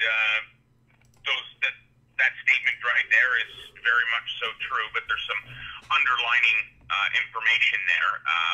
You know, they're stress testing people so that they come back down to reality. And there's some sort of a buffer when lending. It's more to protect the bank than the actual consumer. But by the same token, you know, the consumer, outside of the insurance realm of things, from a CMHC standpoint, truly was over leveraged. No, yeah, of course, severely over leveraged, and it should be illegal to do that. They know, the bankers, like I was telling at the beginning of the show, how when you got a good underwriter, you know, and you got a good branch manager, they can look at the deal and they could tell if it's going to fall apart within 6 months without even batting an eyelash. They could know if the deal's going to work or not in 6 months, or if he's going to default within a year or two. They could tell. And they know that these are bad deals they're putting on the books, but why are they allowing it, Steve? Well, when everything was going up and up and up, a lot of loan officers were approving loans because, you know, they saw this ongoing trend that house prices just continued to go up and up and up. So they thought that they were secure. You know, they approved somebody, you know, Mr. Smith for, you know, or Mr. Thompson for, you know, 3 years or a 5-year mortgage. And next thing you know, all of a sudden, you know, the tide or the current changes, and you know, people's houses aren't going up at, you know, 15, 20, 30% year over year. Mm-hmm. That's a big problem. Rainier Mola saying they released a huge report yesterday that found that Canada is the 3rd biggest nation to have the most millionaires moving in. Yes, and again, I said to you guys, a lot of people moving in from China. With a lot of money, and it's a lucrative business for Canada. And this is the article here. I'll bring it up here real quick. This is it. This is a very, very big article, and it's still up. And it's been updated several... Oh, please don't take this article down. Canada wants more Chinese workers, students, and they bring big money. And it says right here, Canada's paying with our tax money to bring in $500,000 a year and opening more visa offices to compete for Chinese wealth. Yeah. So that's it right there on the CBC. So I kind of wanted to throw that out there, guys. Continue, Steve. Yeah. So it's been one wild ride since last week.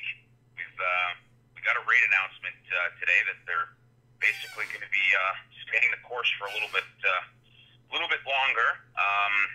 At the end of his submissions, Mr. Polas, I guess, had went ahead and guaranteed everybody that rates will eventually rise. Didn't give any indication of timing or whatnot, but people need to definitely expect rates to be normalized. And normalized, our neutral rates are between 2.5% and 3.5%. I don't think we'll get there this year. In fact, I can pretty much confirm we won't get there this year, in my opinion. I think we'll probably see one rate hike if we're lucky. Well, the problem is, it doesn't matter if they raise rates or not anymore. Okay, let's say they don't raise rates. Let's just say, arguably, Canada's not raising rates. We're going to be like Australia. We're not raising rates. No one's raising rates, okay? But it doesn't matter. We're going to fall behind the U.S., and we're going to be in a lot of trouble because the middle class can't afford to buy. The middle class in the U.S. could still buy an average home for under $200,000. We can't in Canada. You have to be hundreds and hundreds of miles outside of a major city to be able to afford anything. That's correct. I think today's meeting with the Bank of Canada solidified a couple of things. One in particular, they know exactly what's going on. They know that the housing market is receding, and they know that prices are declining, first and foremost. They're very, very skeptical and uneasy about the current economic future with respect to GDP. In actual fact, they downgraded it and said that our growth is going to be at 1.7 this year. I firmly believe that number will come down even further. But make no mistake, when a central bank goes ahead and starts to say, things are not what we thought they were, and they have to start retracting their statements and, reevaluating the output gap with respect to the economy and growth. That basically solidifies we are in a recession, ladies and gentlemen. Steve, we're in a depression. We're in a depressionary, universal decline in Canada, especially in Canada, because, Steve, we're moving so far away from the prize, our eye on the prize. We're moving so far away from the basics that it's destroying the fabric of our communities. And what do I mean by that? I'll tell you what I mean. When the average person that makes a six-figure income can't afford to live in his own city that he was born and raised in, Steve, we got a major problem, buddy. And it's a lot worse than a depression. This is going to be one of the biggest events that's going to affect every human being in the country of Canada. Whether you're homeless, whether you're couch surfing, whether you're renting, whether you own, whether you're subletting, whatever you're doing, everyone's going to be affected by this. And I think, Steve, if you make six figures and you're a doctor and you're leaving Vancouver to move to Minnesota, or you're moving, where that other guy said he was going to move to, Kansas City, because you found a 10-bedroom house there for under $200,000, and you move to Kansas City because you're going to find a better life there, and you're a doctor and you're very needed in BC hospitals, but you're leaving because your six-figure income doesn't get you nowhere. Steve, we got ourselves a major problem. Well, I have to agree with you 150%. I think we've had this problem for quite some time. The banks should not have cut rates when they did. If anything, they should have raised rates, because now, if they were going to play the game, we would need, we would need quantitative easing here. 150%. There's no way that they can cut rates right now. If they cut rates, our dollar will go completely flat. It will tank like nobody. We're gonna have a 65-cent dollar if they slash rates. Well, if you go on BNN Bloomberg right now, David Rosenberg, chief economist for Gluskin-Sheff, had a piece on there. It is a fantastic segment, and he basically calls it as he sees it, and he's right more oftentimes than he's not. And he basically, in a nutshell, said, "Don't get excited about the Canadian dollar spiking. This is very temporary. The dollar is going down." Well, no, it spiked because of they put a hold on interest rate hike. Remember, so the markets did well today, and so did the Feds, right? So that's going to basically stimulate the market somewhat, and the stock market and the bond market, right, and the gold market. Yeah, I understand what you're saying there. The Canadian, the Bank of Canada has a very good indication. In actual fact, I think they know more. Well, they have to know more than what they lead on, and they're basically they're in a holding pattern, because if they move to the left or move to the right, mass panic will set in. Yeah. So here's the problem. They can't deflate rates because they've... Okay, but Steve, here's the problem. Now, let's go back to square one. This all branches out from 2007 with bad lending practices, all this Mickey Mouse crap, and artificially lowering interest rates. Canada jumped on the bandwagon and artificially lowered their interest rates. Australia, the UK, New Zealand, they all brought down rates and to stimulate the economy and get people spending. But the problem with that is we have never done that before in human history, Steve. So we don't know what the repercussions are going to be right now in 2019. I'll tell you what the repercussions are. I was told by a very, very respectable person within the lending practice in Canada. You can, and I was told this evening, you can bet your left nut, okay, for lack of a better term, that house prices in the Greater Vancouver, more so in Toronto, he's making reference to, the Greater Toronto area, including Toronto proper, especially the outskirts of Toronto proper, you will see house prices go back to 2009 levels, guaranteed, plus or minus a year. Could be 08 levels, could be 2010 levels. Steve, do you know what the prices are going to go to, Steve? Can I tell you what the prices are going to go to? What the medium household income of $80,000 could purchase. Okay, so I have a question for you. Yeah. 80,000. Okay, that's what you're saying is that's combined household income. Yeah. Okay, so let's be very specific here, Mike, because that will be your average condo, semi-detached. Yep. Average home. Fair enough. Why are people paying absorbent mansion prices for a bungalow? I understand that. I get it. There will always be, Mike, and we have to agree with this. There will always be multi-million-dollar homes.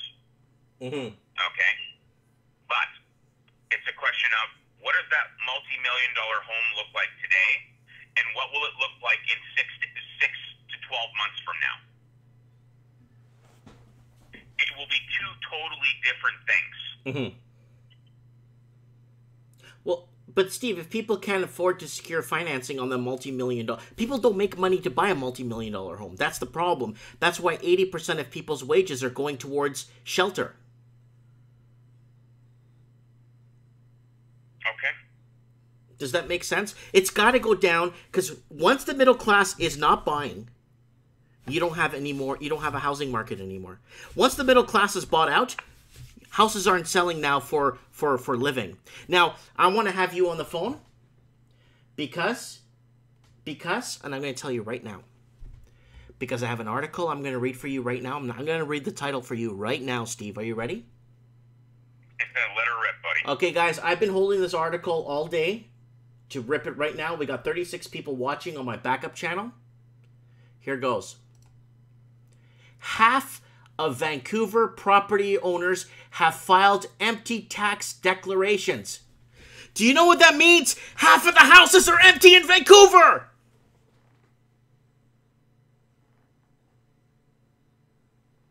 Wow. Do you know that's half the city is gone?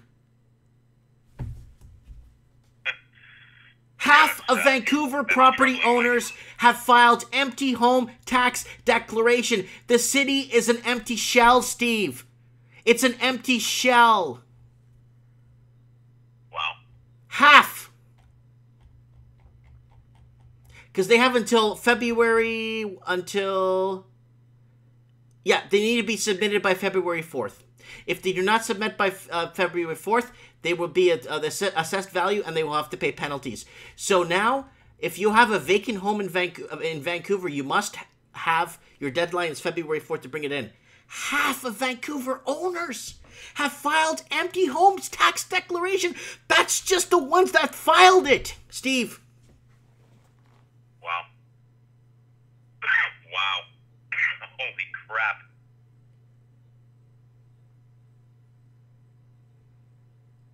Interesting. Very interesting. Are you there, Mike? I'm right here. I'm just trying to digest that. Half. Not 10% of homes. Not 25%. Half, dude. Half. Do you understand? Half the city doesn't live there anymore. They commute to the city.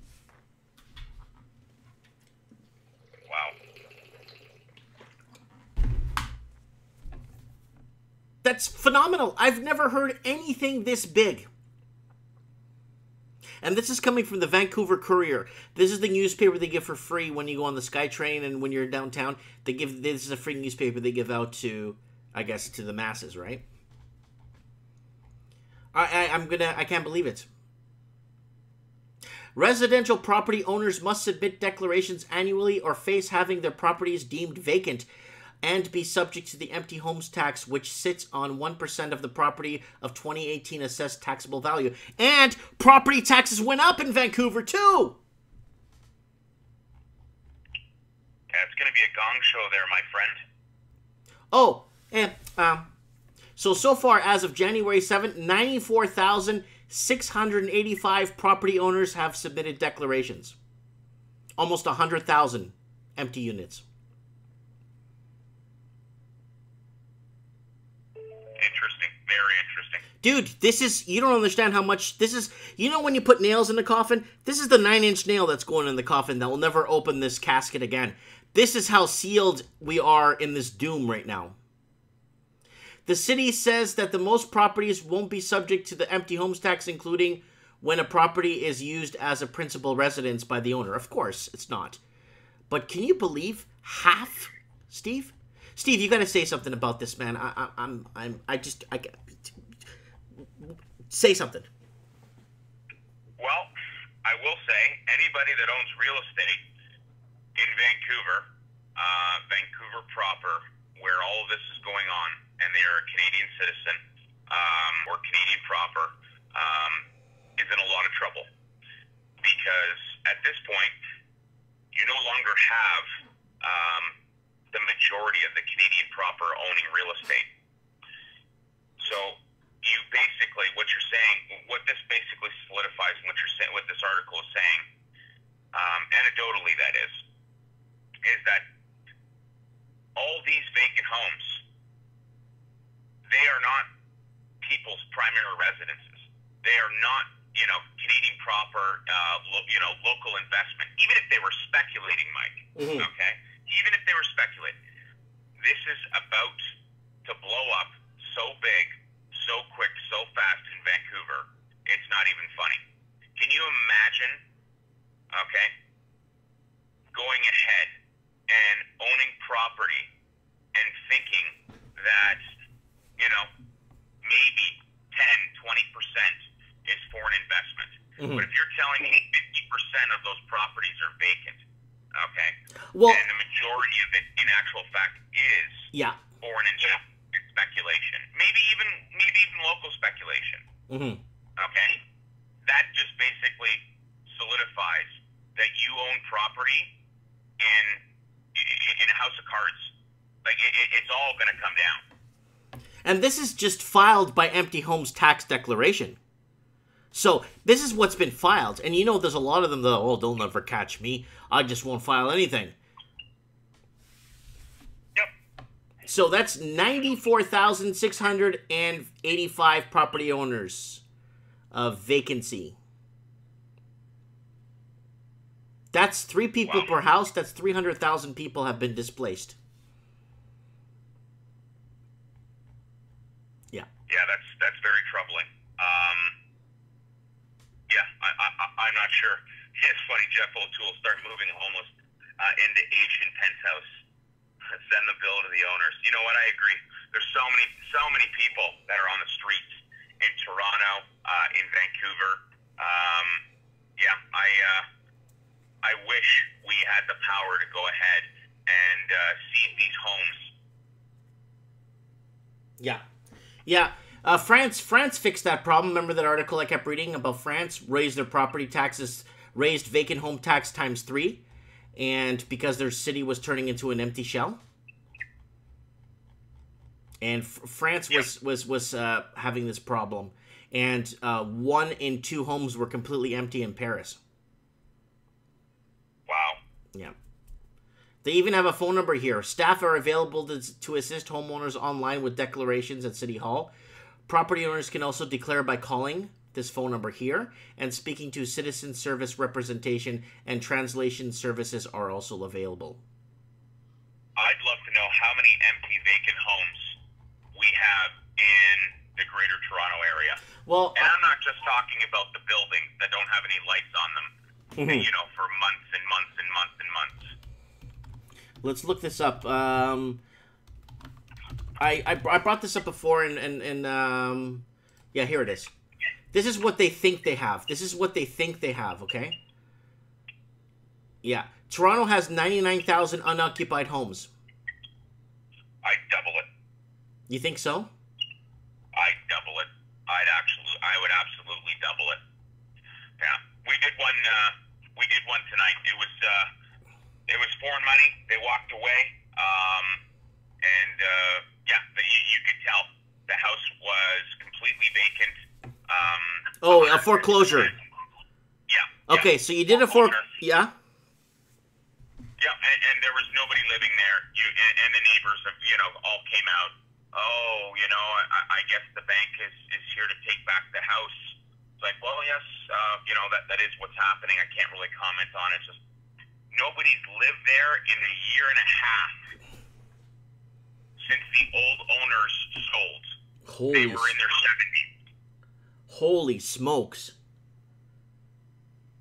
And of course, it's an Asian name on title. And it's a foreign buyer for sure. It has to be, Mike. Well, if there's no one there to claim the property or make payments, or no one's around and the place has been vacant for 2 years, it's obviously an investment, right? Once upon a time, it was an investment, but clearly somebody walked away because it wasn't such an investment anymore. Yeah, they're losing their shirts. So but then again, we don't know everybody's position. I mean, the guy that owns it could be dead for all we know. Yeah. Oh, yeah. I know. I'm not saying, half of Vancouver property owners have filed empty home tax declarations. Holy crap, Steve. Holy crap. Imagine if they rented all these properties out to people that needed rent. It'll bring down the price of rent drastically. It'll bring down the price of rent 50%. If they put 94,685 properties on the rental market, you'll see the price of rent go to rock bottom. Yeah, I agree. I absolutely agree. Yeah, I can see where you're coming from there. There's a couple of things that I did want to mention to you, Mike. I asked some further clarification on Aus-Uk in terms of where they're going, where they're heading. And it's actually quite funny. Jeremy Oldman just said in the comment section, no one loses unless they have to sell. If they hold for 10 years plus, it's always a good deal. Okay, so we need to clarify something here. That is true to a certain degree, okay? But 10 years is a long time. Lots can happen in 10 years. So, for example, if you bought at the peak of the market, okay, and you've now lost, a good 20%, okay, 10 to 20%, whichever one you want to call it. Are you with me, Mike? I'm right here.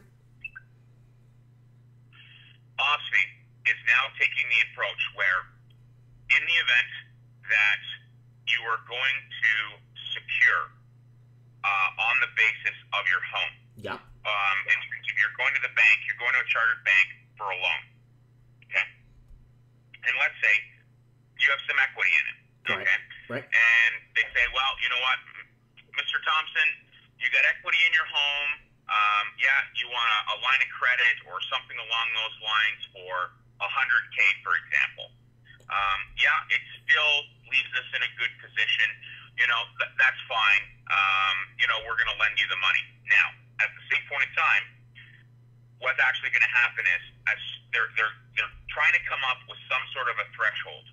So let's say that threshold is $25,000. Okay, anything under $25,000, okay, is not going to be subjected to what I'm about to say. Now, anything under $5,000 or less usually doesn't have to be secured by an asset. So let's say 25%, they're going to loan on the basis of the equity in your home. Okay, right. They're not going to go. They may or may not get an appraisal, so on and so forth. The moment you go over $25,000, they are now going to appraise your home and make sure that the value is there, okay, as per your mortgage, okay? First and foremost, and the equity that you actually think you have. Yeah. Okay? Now, let's say you don't have that equity, okay? You have less equity, just for argument's sake. And it's going to take 10 years, allegedly, for the market to come back up and, everything's going to be fine, and any equity that you may have lost. They are now going to go ahead and say, all right, Mr. Thompson, your equity has basically, declined as a direct result of your house going down in value. They are actually going to go ahead and take that value and apply it to your total debt service ratio. You understand what I'm saying? I know exactly what you're saying. But the problem is, Steve, let's say you hold a property like this. I'm watching the comments go through here. But you're still making those high payments or you're still carrying the balance of $1 million. So if, let's say you borrow, the house goes down to 600 and it's going to take 10 years to go back up to $1 million, you're still paying interest on that $1 million, Steve. And that's what people are failing to see. So you're still paying mortgage payments on these absorbent amounts of housing when you could buy at the bottom with a better rate. And then, you know what I'm trying to say, right, Steve? Yes, I understand exactly what you're trying to say. You don't want to carry $1 million debt for 10 years. It's ridiculous. It's ludicrous. Only if it's at rock bottom prices, interest rates. Yeah, if money's cheap, you know what? $1 million, it's not hard to float. I mean, if you're making a combined household income of $80,000 or $100,000, right, yeah, you got no business swimming in those waters. Right. But if you're making $200-300 large, you know what? Yeah, okay. You know what? You want to take the chance on it? Be my guest. It's risky because rates don't stay low forever. They can't. Okay? But I know for a fact, and I don't know who said this, but I did see this in the comment section in efforts to be transparent. So the Bank of Canada, Jason from Windsor, the Bank of Canada chairman said that people that bought in 2015 are in a lot of trouble and they expect foreclosures. So that is absolutely true. 2015 to roughly about 2017, the peak of the market. Right. That is a very, very difficult time for a lot of people now. Well, do the math. 26,000 homes on average sold. So let's say 58,000 sold in the GTA that year, and then 2016 about 60,000, and let's arguably say 54,000 in 2017. That's a lot of homes to foreclose on. Yeah, and it's only gonna get worse. That's a lot of foreclosures, buddy. That's a lot, because on average, the amount of average homes that sell in a year, that's phenomenal. Even let's say 50% of that, that's a lot. You know, even if people put down a healthy down payment, they still lost all that wealth because of the decline. I agree. Mike, I just need to clear the air here with the real Kevin Thompson. Mm-hmm. You're right. I know nothing about money, foreclosures, mortgages, or anything else like that. But what I do know is what I'm seeing in terms of the repossessions, foreclosures, whatever you want to call it, that I'm going to be involved with over the next month or so. The majority of them are not Canadian, are not basically part of the 5 big banks in Canada. It is all B lenders and private money. I would say 80% of it, 80% are B lenders and private money. Okay? So your tiered system about the lenders and private lenders and B lenders don't care about that.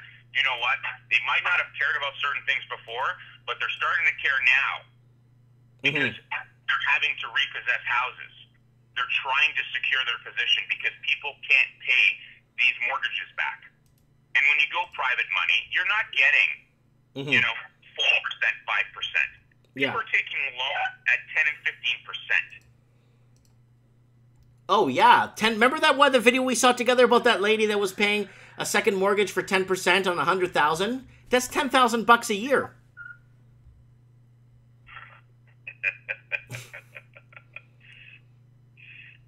Anyways, that's basically where we're at. A lot of private money, a lot of B lenders, regrettably, are now having to take back their homes because people just can't do it. Steve, stop the press.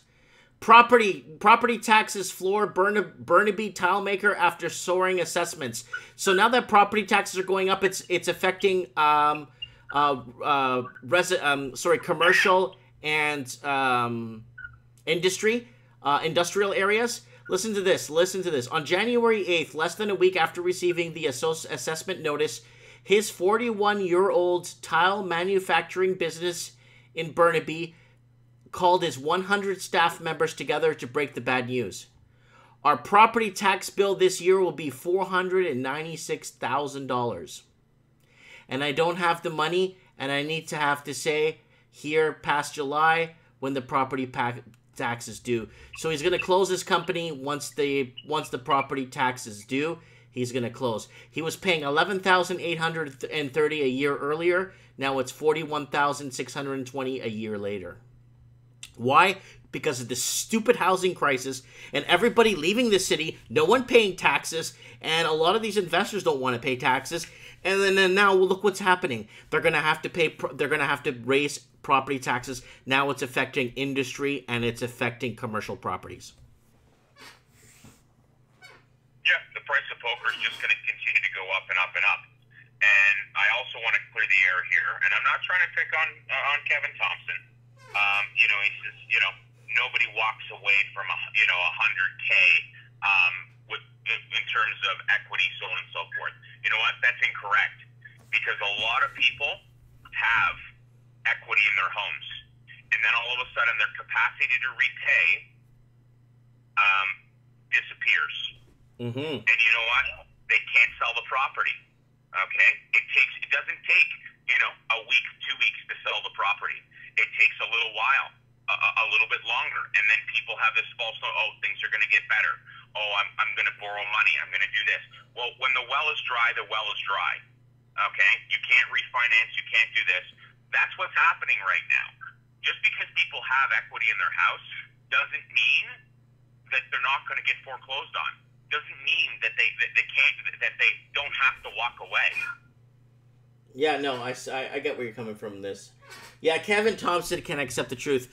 So this is a big deal. I'm sorry, I gotta come back to this. He has to pay $41,620 for property tax, and he only paid $11,830 last year. His taxes went up $30,000 a year, and he's got to lay off how many people? 100 plus staff members. Steve, this is a big deal because you know what's fueling this problem now? It's the stupid housing market. So now everybody across the board has to pay for this housing fiasco. Okay, next article. $4 million plus home sales in Vancouver plummet by half in 2018. So $4 million homes, guys. So guys living in the States, these aren't mansions. This is just like a house for $4 million, like a 5-bedroom, 3-bath. Like a typical nice house. I have to admit, it's probably a nice house for $4 million. Yeah, but it's not. But that same house in Arizona is like 400 grand. Yeah, there we go. Okay. There we go. Crashing. Anything over $4 million is cut in half right now. No one's buying. Metro Vancouver new home sales down 19% in 2018 and will fall more, says report. They're forecasting another 13% drop in 2019. Wow. Yeah. This is really bad, Steve. How old is that article? January 9, 2019, 2:33 p.m. Okay, so it's only a few hours old. Yeah.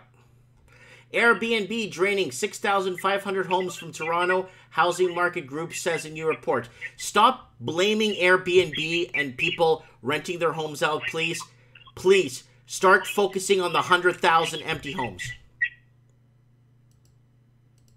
Yeah, absolutely. But anybody who rents anybody who's listening to this right now, regarding Airbnb, I'm not going to tell you to do it or not do it, but I am going to give you some good sound advice. You can take this to the bank, preferably just take it to your insurance agent. Please ask them if you are covered for renting your house out on Airbnb for short-term rental. Yeah, Chances are they're going to tell you no. Yeah, I read the article about an hour ago. That article was a very important that was read, and I played a little bit of the story that they were doing there. So I wanted to make sure people were covered on what is happening. Man, Steve, I'm going to bring this up again. Half of Vancouver property owners have filed empty homes tax declarations. Oh my God. I'm not going to sleep tonight with this. This is a big deal. Wow. That's a bombshell. That's huge. Half. That is very much so. That is absolutely crazy. Mike, keep reading your articles. Just hang on 1 second. I just gotta put you on hold. Hang on. Yeah, sure. So Steve is taking a bathroom break. So guys, don't forget to subscribe to the Stephen Williams Show. He's a really good guy. I like this guy a lot. He's on the ball with everything. He knows what's going on. And the sad part, look, he's got almost 8,000 subscribers. Watch this. 18 views, 16 views. What's this one here? 15 views, 26 views. That's impossible. That is impossible.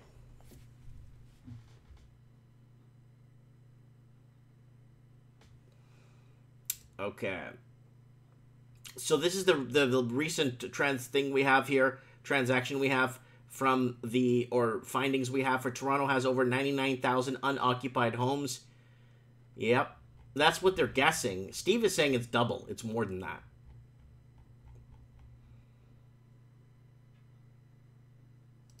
Big deals. We got big deals going on here. Justin Cringe, guys, don't forget to subscribe to his channel. This is a beautiful channel. He's always making these really cool videos. But the problem is I don't want to... I'm afraid to play some of these because they're good, but I'm afraid to get flagged, right? And I got to be really careful which ones I play. I love this one. I play it all the time. Reviewed your channel, Just Cringe Diversity Channel. Unfortunately, we found that your application does not meet our YouTube Partner Program policies.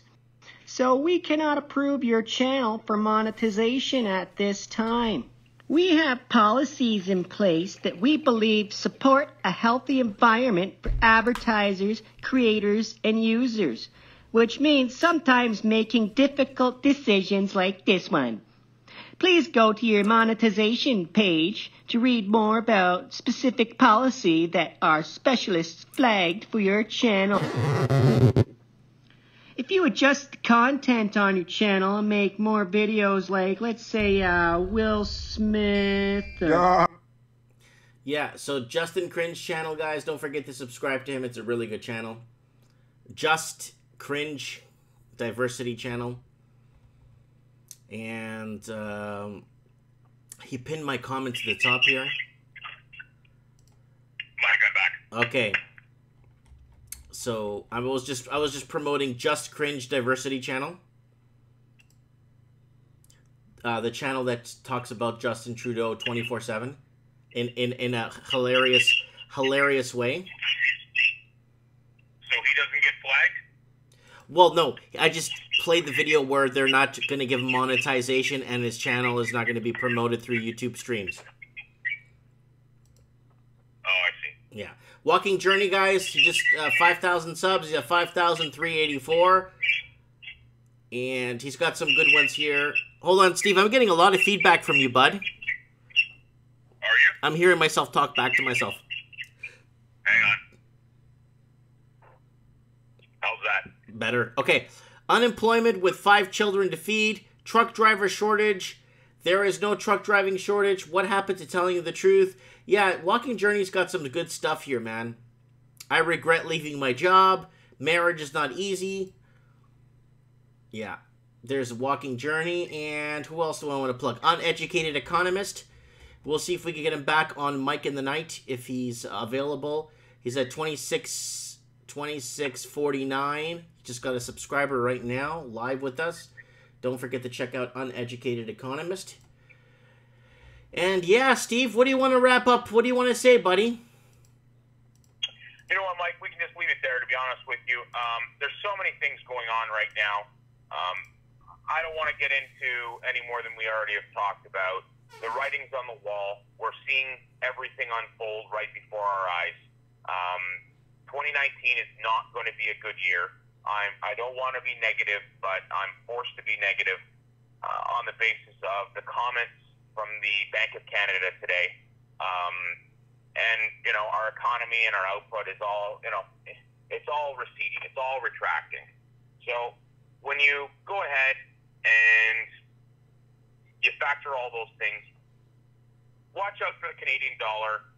It's going to start to slide. You're going to continue to see house prices come down. And, you know, watch out for those 09 levels.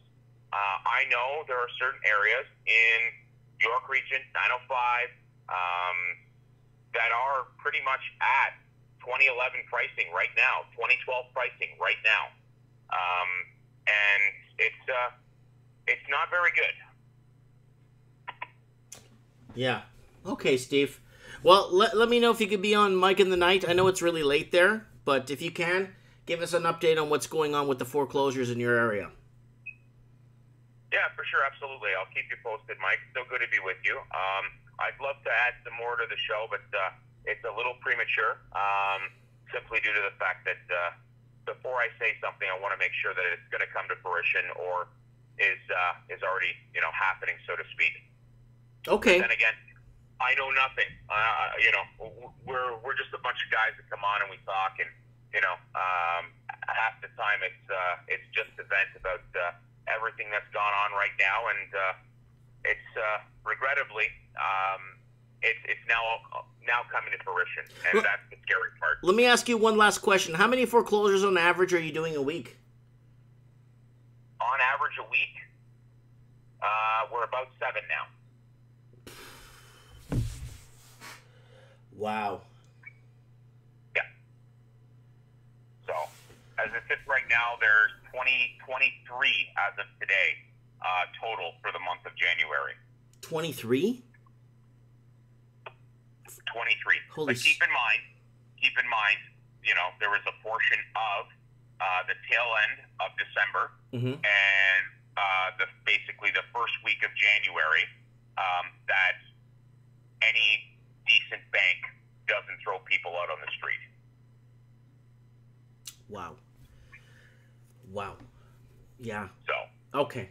Well, keep us up to date. I appreciate it, and we'll see you hopefully for Mike in the Night if you're not tired, because it's pretty late then. Absolutely, Mike. So good to be with you. Take care, and you have a good rest of the week. You too, brother. Goodbye. Cheers. So that was Stevie, who is dealing with a lot of foreclosures going around right now, and it's getting pretty bad, guys. I don't know what to tell or how to tell this to you guys, but I've been talking about this forever, and it's going to keep going up. It's just going to keep going up, and yeah, and nothing keeps going up. It's like the Titanic. But anyways, half of Vancouver property owners have filed empty home tax declaration. I don't know what to say, man. We sold out, and this poor guy... Property taxes floor Burnaby tilemaker after soaring assessment. So he went from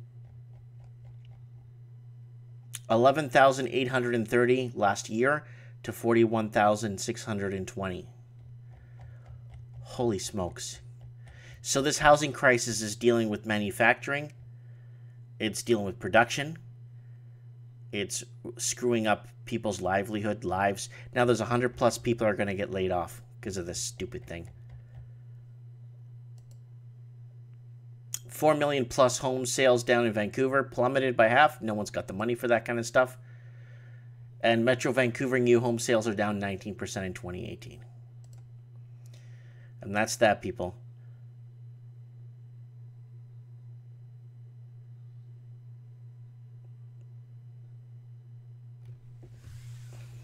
Anyways, guys, let me know what you guys think in the comments below. Wow, I got 40 people watching me on my backup channel. Wow, you guys must really like me. Guys, please don't forget to hit up the tip jar, please. Please hit up the tip jar. Your donation of $1 a year will help me keep the keep this thing going. YouTube is blacklisting my channel. So, guys, I'm going to ask you guys to go back to my channel and go to my channel, and I want someone to go and share one of my favorite videos that you guys have. Here it is here, guys. Go back to my channel, guys. Find a video on my channel, whether it's Trends in the Housing Market, Mike in the Night, Housing Crisis New List. I got some new videos I put up. Laneway Homes, Housing Myths. Toronto and Vancouver real estate see a huge drop. Australia's housing talk, rate cuts, holiday debt, Opal Tower update. Northern Ireland housing is hot. Australia, UK interest-only mortgages ready to go. Condo crash in Vancouver. Property tax hike, there it is, and I'm talking about it, and now it's affecting everybody. Rants and lifestyle, when YouTube doesn't like you. Another attack on free speech. Me and my wife. So if you guys haven't seen my wife, check out this video under my rants and lifestyle. One Walmart closure. Is it circumstances or are they downsizing? This is my game store business from scratch, guys. Watch this video series of the store I'm in, how I converted this dilapidated, falling apart building and converted it into a nice rental where I'm operating from every day. Starting a home business from scratch. And what I'm doing, and Living the Dream series where I leave the big city to move to a small town and buy this house right here, where I'm living and enjoying my life.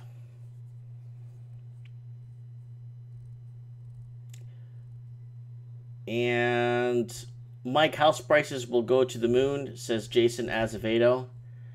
And Steve the Plumber says, accept it, Kevin Thompson. And please do not buy a house anytime soon. You will lose, I promise that. You like AMTV says, to the moon! Yeah, we're going to do that. Some Mike in the Night, guys. I want to take trends in the housing market serious. You know, this is serious because it's affecting a lot of people. But Mike in the Night, we have a bit more fun. We talk about serious topics. we bring up other channels and some of their discussions and talk about it here live on the channel. And to the moon. Woo! Yep, to the moon, baby. Look at that house I bought, guys. I'm not trying to brag here, but you know what? I left the city. I left the city. And there's a balcony, a massive balcony in the back. And this house goes really far back. You keep walking and walking and walking. It's a lot of real estate. And it's a 55 or 60 wide lot. Because my driveway is actually huge. It actually fits another car here. Beside my 300, you could fit another car right here perfectly. Because the grass starts all the way over here. So I kind of wanted to throw that out there, guys. Please, guys, go out, find a video you like. Share it on your social media, on Twitter or something. You know, I am blacklisted right now, and all of my view count's down. Everything's down right now, so help out a guy. That's all I ask for. And Jason Azevedo saying it looks like a Portuguese house. Yeah, I'm Portuguese, buddy. Obrigado. Obrigado. So people are talking here in Portuguese in the comment section. Yeah, real Kevin Thompson is trying to talk his way out of a paper bag. And guys, Mike in the Night's really good, guys. Mike in the Night's really picking up on Steam, and it's getting popular. Mike in the Night. And the problem with Mike in the Night is that all these shows that I did, you guys could always tune into them. A lot of them are not, they have no real expiry dates to them. These shows are basically... And Republicans. They don't get old, right? Because they're talking about passive things that are happening around the world that could affect us at any time. You know, and this Mike in the Night, I was really impressed. I had educated economist as my first guest. Maybe set up a small... And then I had Walking Journey as my second guest in Texas. And then I had Anthony from downtown Detroit. And then I had Peter here from Sydney, Australia. So I had an all-star cast last week on Mike in the Night. So don't forget to watch my last Mike in the Night. Here, I'll leave the link in the comments below if you want to watch last Saturday's show. If you can watch it, let me know. If you can't, well, that's too bad. All right, guys, I'm ready to turn out. I'm gonna hit the hay here. I'm gonna crash for a bit, and tomorrow's a new day. I'll put up another video, and let me know what you guys think. Comment below, and remember, hit me up in the tip jar. Help this transmission. Help out the cause. Thanks for watching, and have a good night.